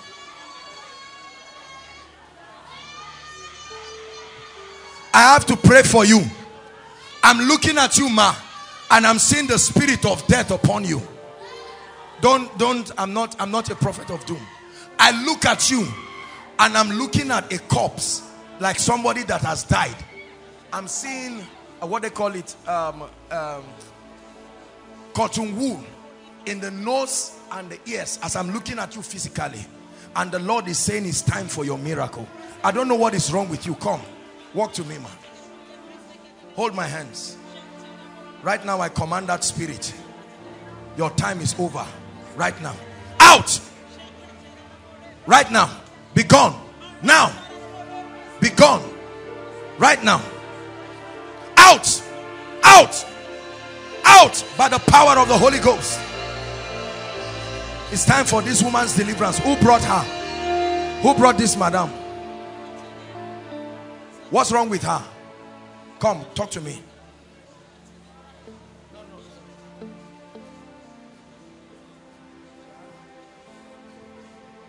Oh, chronic leg ulcer. Ah, I see it here. It's not healing. What is it? It's rotting or something? It's rotting. It's refusing to dry up. That devil. Madam, you feel pain on your legs? Pain on your legs. You believe God will heal you? A spirit just left you. That's what they call leg ulcer. And the reason, I don't know if they diagnosed you, but I'm looking at you and I'm not even seeing a woman healed of ulcer. I'm seeing a woman healed of diabetes. That's the cause of this thing. That's why it's not here. I'm not a doctor. I'm just telling you what the Holy Spirit is telling me. This thing is diabetes, and that's why this thing is not healing. Stand up, walk, carry her up. Or God, help your mother now. Why are you watching? Madam, look at me. In the name of Jesus Christ. No, you don't have to lift it. I bring life to these legs. Look at me. Look at me. Look at me. Don't look at the legs. Move it. Move it. Go ahead. Don't be afraid. Just look at me. Move it. Go ahead. Move it. Move it. Walk. Come. Come to me. Come. Come. Lift it up. Lift it up. Lift it up. Lift it up. Look at this. Go ahead. Lift it up. Look at this. Look at a miracle happening to her. She's still under the power of the Holy Ghost. A miracle is happening to her. In the name of Jesus, lift it up. That devil goes. I command it to dry now, not later. Right now, it dries up. Dries up by the power of the Holy Ghost. Give Jesus praise. Give Jesus praise. Hallelujah. There is a lady from Kogi State. Right now, I don't know where she is, but you will locate her by a shout. I sincerely don't know what I'm saying. It's under the anointing of the Holy Spirit. There is bondage that has been for so long in your family, and God is saying today you are set free. From Kogi State, one lady, fire will land on her wherever she is. Where is she from? Who knows her? Where is she from? Is she from Kogi State? Bring her out. It's time for the salvation of your family.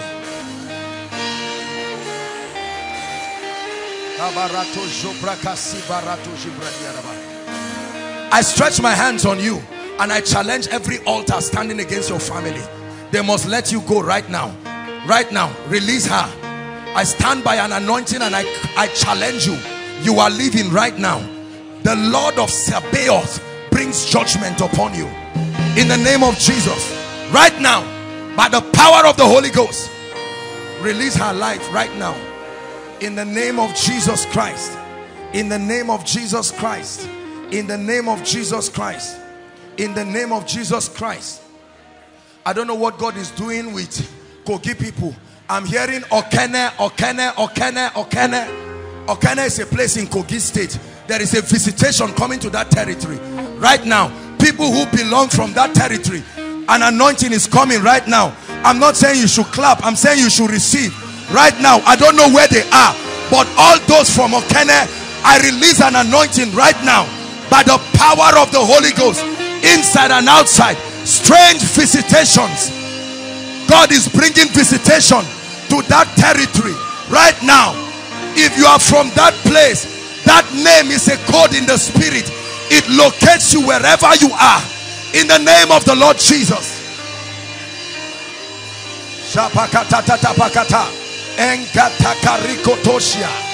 Brakabaske parikotoske. Embrikata shibaradabaladaba. There is power in the name of Jesus. There is power in the name of Jesus. There is power in the name of Jesus. To break every chain, to break every chain, to break every chain, to break every chain, to break every chain, to break every chain. Hallelujah. Hallelujah. Please, everyone, stretch your hands towards me. I see something. Hallelujah. Please hear me. Stretch your hands towards me. I see something like medals being given to people, and the Lord is saying, as this medal comes, He is increasing the grace upon their lives like medals. That's what I'm saying. And the Lord said you should stretch your hands. I release my hands back to you right now. Not everybody, but there are people wherever they are. Shatabata teketete e parakata shaparikete. Rise, rise, rise, rise in the spirit, rise in the spirit, rise in the spirit. Kapatata tikete ereketetete kabaratu soporias. Hallelujah. Prayer HOD, come and hold your hands of your assistant quickly. Come and stand, two of you, hold your hands and lift it up. A new grace, the gifts of the Spirit is coming on both of you right now. Strange gift. The Lord is saying is the season for you to begin to walk in the gifts of the Spirit. The gifts of the Spirit. Lift your hands. I see gift falling on people. Gift falling on people. Gifts, gifts, gifts, gifts, gift right now. Gift. Help them, please. Help them. Gift.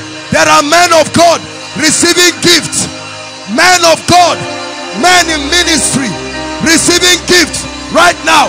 I activate it. I activate it. I activate it right now. Right now. Gift. Gift. The prophetic. Gift.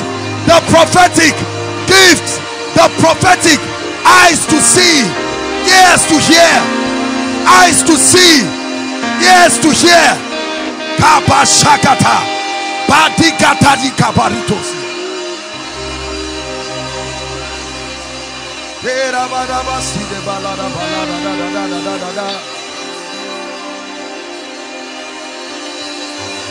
Job said there is a path which no eye has seen. The wealth of the lion has not gotten there. Hallelujah. I'm still praying for gifts again because I see it. Hear me. There are many people. You don't hear me pray this prayer, but I hear word of knowledge. There are people who need to step into the revelatory gifts of the Spirit. Wherever you are, I stand upon this anointing. Receive it right now. Revelatory gifts. Revelatory gifts. Revelatory gifts. Revelatory gifts. Kapatata. Rakatatata. Abarata. I stretch my hands. Step into that level. The word of knowledge. The gift of prophecy. The discerning of spirits.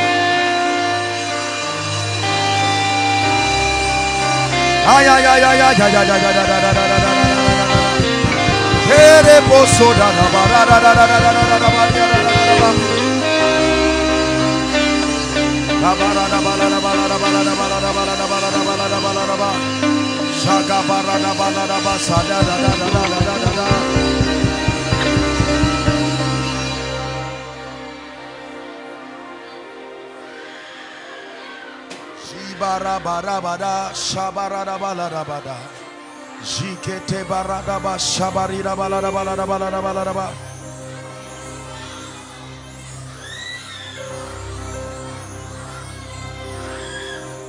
Hallelujah. Hallelujah. Hallelujah. I'm looking at a vision the Lord is showing me, and I'm seeing the exact color of my dress, and the Lord says it's a mantle of favor. Listen, it's going to mantle people right now as I speak. Please hear me. Lift your hands. Favor is a mantle. You can wear it like a garment. Father, I pray there are people, this is the miracle you need. That mantle of favor across this building, the overflow, the next overflow, online, right now, on everyone under the sound of my voice. May mantles of favor come upon you right now. Mantles of favor come upon you right now, Lord, on everyone. Let no one be left. Let no one be left. Wear it like a garment. Wear it like a garment. Wear it like a garment.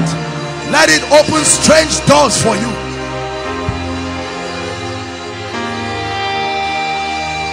Hallelujah. Hallelujah. Our time is gone. We have to be fast. My goodness. Now listen. Before we pray for the sick, there's no time to just pray and ask them to come. And so we'll pray for the sick. But before we do that, if you have your prayer request, lift it up. This is very strange what the Lord shows me. Usually we bring it out and lay it here, but the Lord is asking, please, if it's in a phone, maybe your loved ones wrote it, leave the phone up. It's not, we're not playing games. Please, please don't come and waste your time. There is a God that answers prayers. My dear, come. You are Regina. I have to pray for you, because the Lord is telling me that he wants to end captivity in your family. Are you hearing what I'm saying? There is a lot of suffering and pain in your family, and the Lord is asking that I pray for you.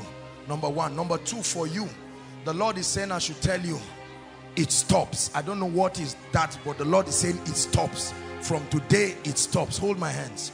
Father, bring your word to pass in the life of this lady right now, in the name of Jesus. Over your family, I command that that pain, that captivity comes to an end. And for you, the prophecy is that it stops. I don't know what it is, but I stop it right now.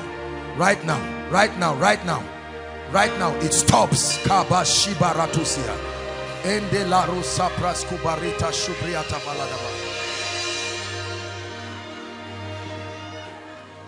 Those online, I know that there are hundreds of prayer requests. No problem. The media department is stretching it by faith. Those outside, don't worry, you will lift it before we submit it. If there's something you should write and you've not written, you will quickly write it before we pray. But the Lord is just asking me to lift it up.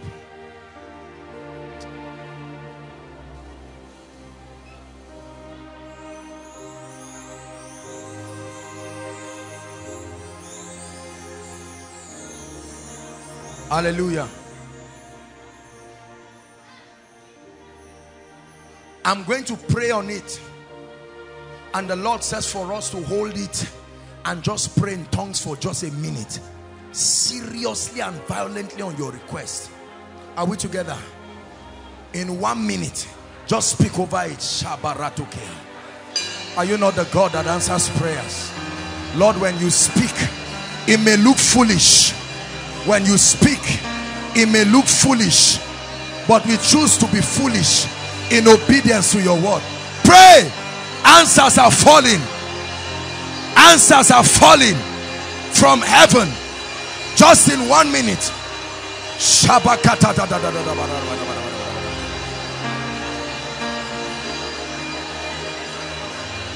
Answers are falling.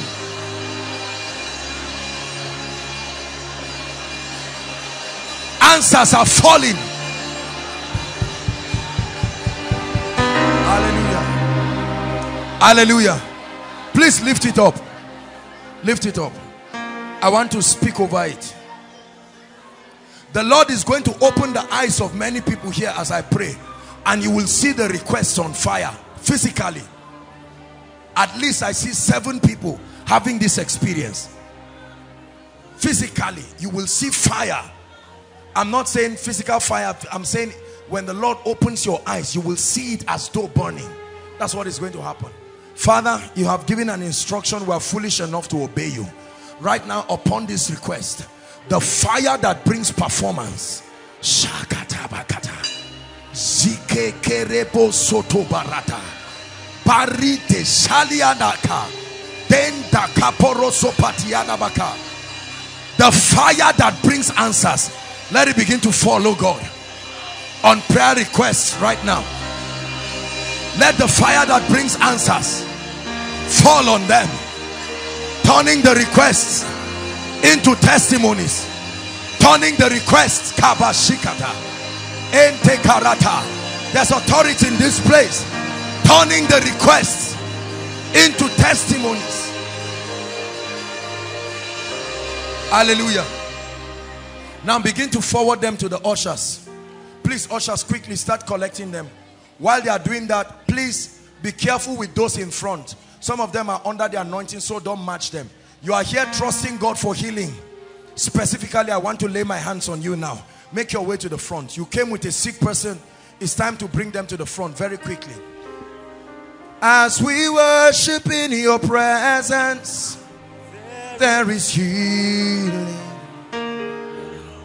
The Holy Spirit's gentle touch is flowing. Jesus, we believe. Jesus, I like you to believe the Lord. There is healing in your name. As we worship in your presence, there is healing. Let your faith be alive. The power of God is already touching people. It's flowing. Jesus, we believe. Jesus, there is healing in your name. Hear me. Please listen. I don't care what the name of that sickness is. You must refuse and insist that plus your hair falling, you must be healed. Are you hearing? Don't say this one is not serious. When you are coming here, insist and say, Lord, from my head to my toe, I must be healed. As we minister to you by the power of the Holy Ghost, the anointing is already touching people. Some of you, we may not even need to come close to you. It's the power of God. While that is happening, I want everybody in the congregation, we are going to maintain an attitude of prayer. No carelessness and gisting around. Begin to speak to God concerning your prayer request. There are so many people who are proud to tell you this is a place of healing. In every city and in every territory, God must find a place where he can extend his healing power to his people.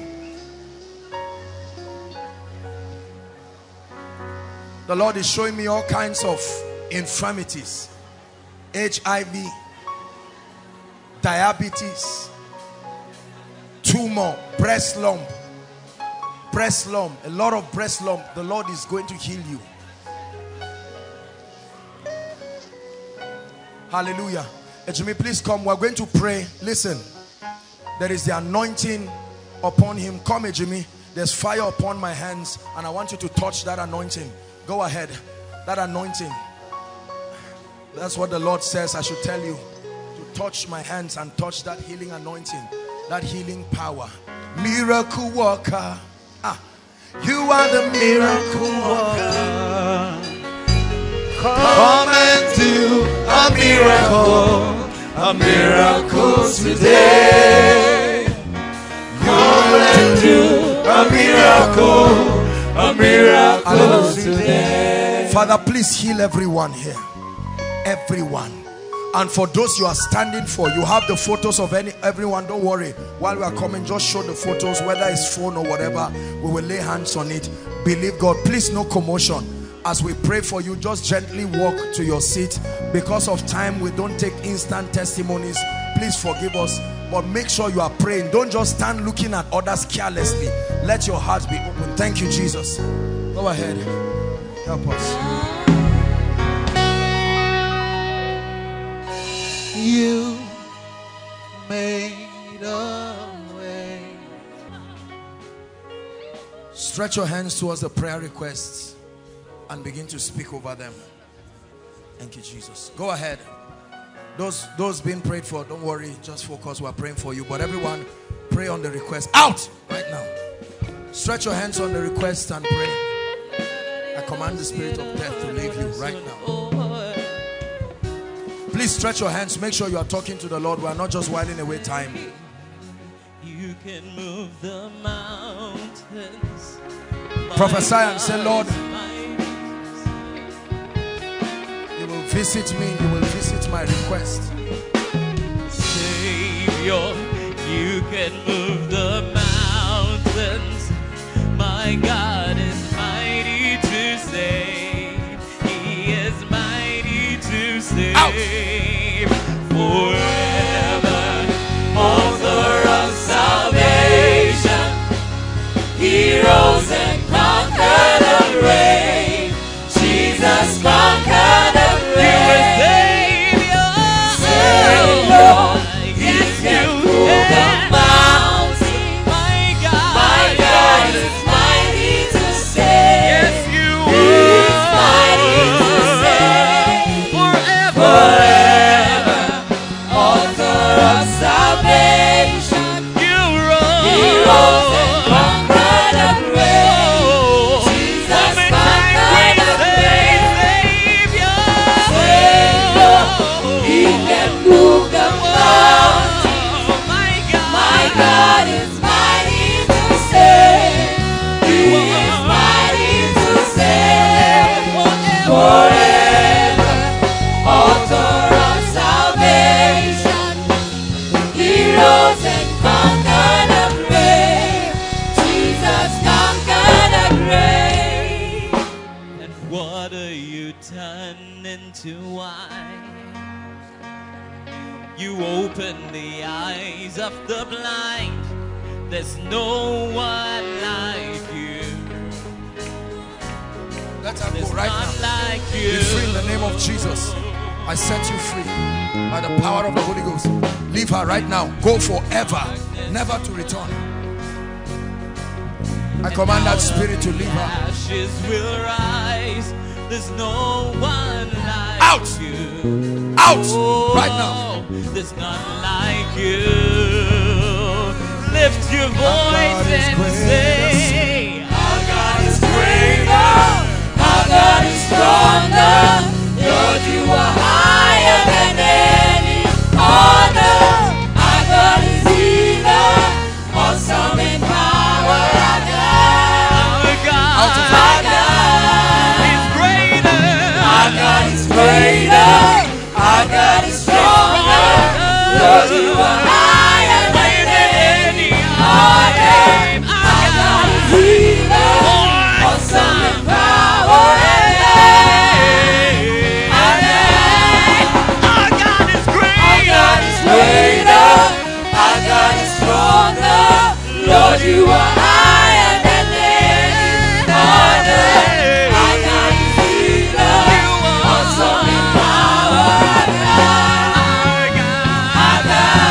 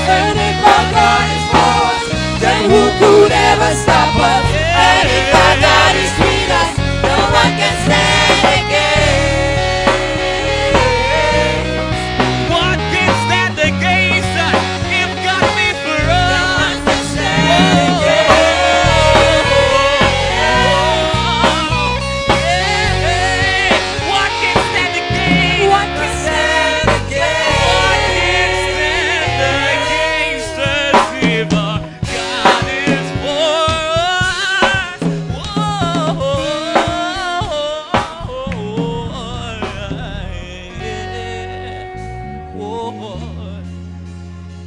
'Cause our God is greater, is stronger, is higher than any other. His awesome in power, in power, in power. My God is stronger, Lord, you are higher than it. Hallelujah. Our time is gone. Thank you for your patience. It's called a miracle service. Please stretch your hands here. Those still on the healing lines, don't worry, Jimmy will handle you. Please stretch your hands. Let's save time very quickly. Prophesy. We're not wasting time, please. I want you to understand the nature of the service and what we're doing. Outside in any of the overflows, just stretch your hands and let's trust the God that heals. Go ahead and pray. Shabarako subredika shabriada.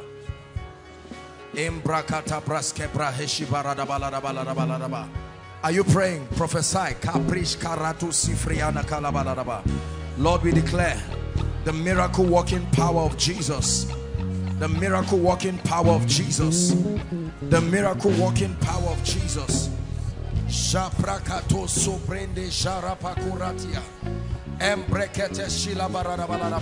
Go ahead and prophesy. Lord, I declare that these requests are turned to testimonies. In the name of the Lord Jesus, in the name of the Lord Jesus, we declare. We declare, we have brought them before the altar. They will never return to your life. You have handed it before the altar. It will never return to your life. You've handed it before the altar of God. It will never return to your life.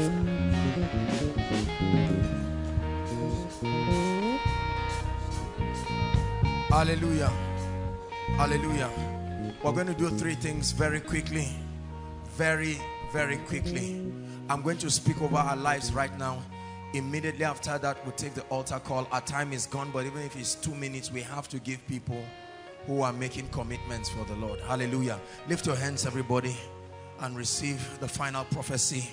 These prophecies are powerful. That's why you hear people returning back with testimonies. The prophetic words change lives. In my opinion, you've heard me say it again and again, I believe this is the most powerful part of the miracle service. Not everyone may come out here, not everyone may fall under the anointing, but the prophecy can come upon everyone. In the name of Jesus Christ. These Egyptians that you see over your life, over your destiny, I declare that by this miracle service, you see them no more forever. I declare that you see them no more forever. You see them no more forever. You see them no more forever. In the name of Jesus. Everything that has delayed you, the level you are supposed to have been, I don't know what that level is, but I don't know what stopped you from getting to that level right now. Between now and next miracle service, run with a dimension of speed you have never experienced. Run with a dimension of speed you have never experienced. Run with a dimension of speed you have never experienced. I pray for the works of your hands that has refused to grow. In the name of Jesus, I declare the month of June and July months of supernatural increase. That which is upon your hand is compelled to grow in the name of Jesus Christ. The kind of favor you have not seen from beginning of this year to this mid-year, I command in the name of Jesus, you will experience it. You will experience it in the name of Jesus. The Bible says, revive now thy work in the midst of the year. In the midst of the year, it says, revive now thy work. I don't know what has gone cold in your life. Maybe your prayer life, maybe your word life, but by the mercies of the God of heaven, I pray, let there be revival for you right now. Supernatural revival for you in the name of Jesus. Hallelujah. Hallelujah. Before danger shows up in your life, may God give you the eyes to see. Before men conspire against you, may God open your eyes to see. Hallelujah. Where men have said you can never get to, the embargo they have put on your destiny, I tear it out of your life in the name of Jesus.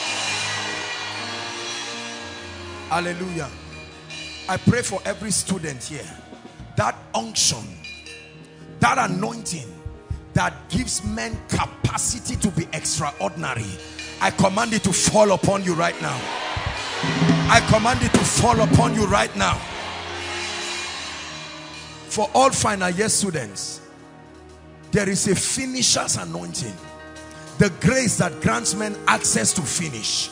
In the name of Jesus, as you push this one last time, may the heavens push with you. May the heavens push with you. In the name of Jesus Christ. Every disfavor, every bad luck, everything that does not represent the aura of favor in your life, I drive it far from your life in the name of Jesus.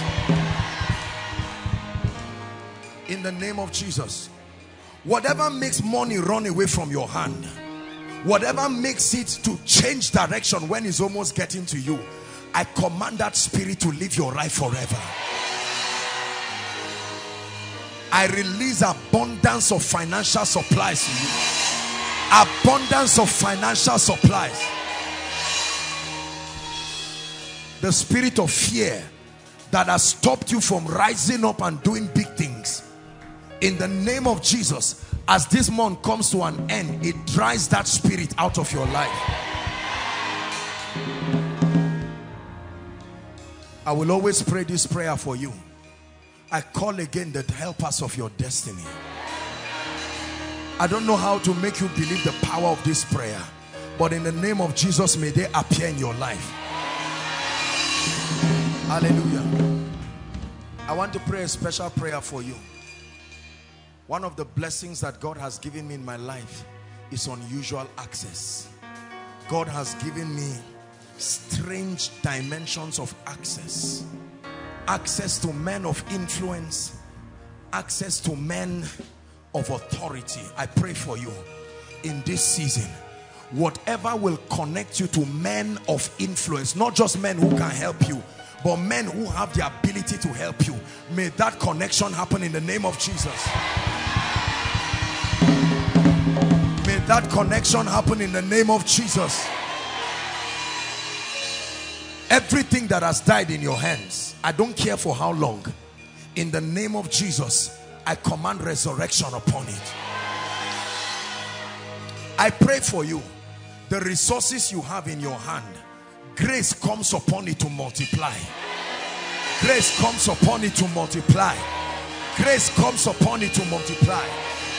In the name of Jesus. The presence of God that has distinguished men in this ministry, may that supernatural glory, that presence, may that aura go with you everywhere you go. Whoever has said no to you, I change their statements. In the name of the Lord Jesus Christ. Finally, I pray for your spiritual hunger. What good is it if you get money, you get all of these things, and with it you lose your passion? That whatever you lose in life, may your passion for God not be one of them. In the name of Jesus Christ. Everything you submitted here as a prayer request, we turn it to your testimony. We turn it to your testimony. We turn it to your testimony. In this period of my birthday, as the Lord blesses me, I pray that He will bless you too. Believe me, I'm praying for you from my heart, that whatever God does for me, by His mercies, the mercies of the God of David, may He do it for you. As God lifts me, may He lift you. As God wipes my tears, may He wipe your tears. In the name of Jesus Christ.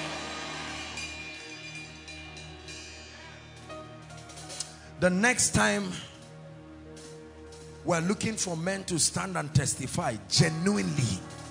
In the name of Jesus, may your testimonies be so heavy you cannot sit back there. In the name of Jesus Christ.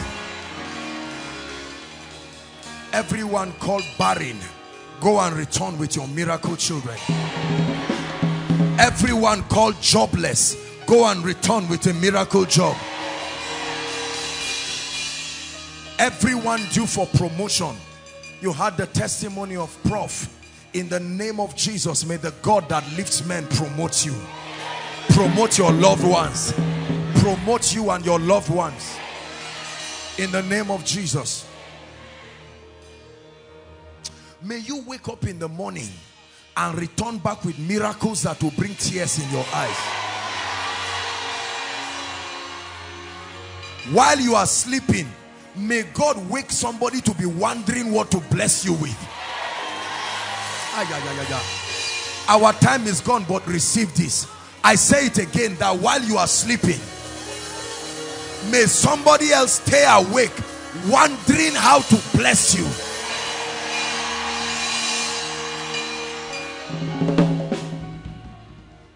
Every gift you have, but there is no platform to give it expression so that it will bless you. There are many of us who have potentials, but those who need it, that access to them is far. I connect you to those who need your gift. I connect you to those who have the grace to celebrate you. In the name of the Lord Jesus. Hallelujah. While others are walking, may you fly by the wings of the Spirit. May you fly by the wings of the Spirit. Don't doubt the prayer I'm praying for you. Don't let the devil make you think he's just talking. I'm not just talking.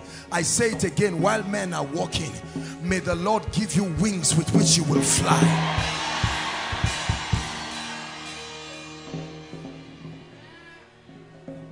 Every family represented here, not just as individuals, as a family, return with your testimony.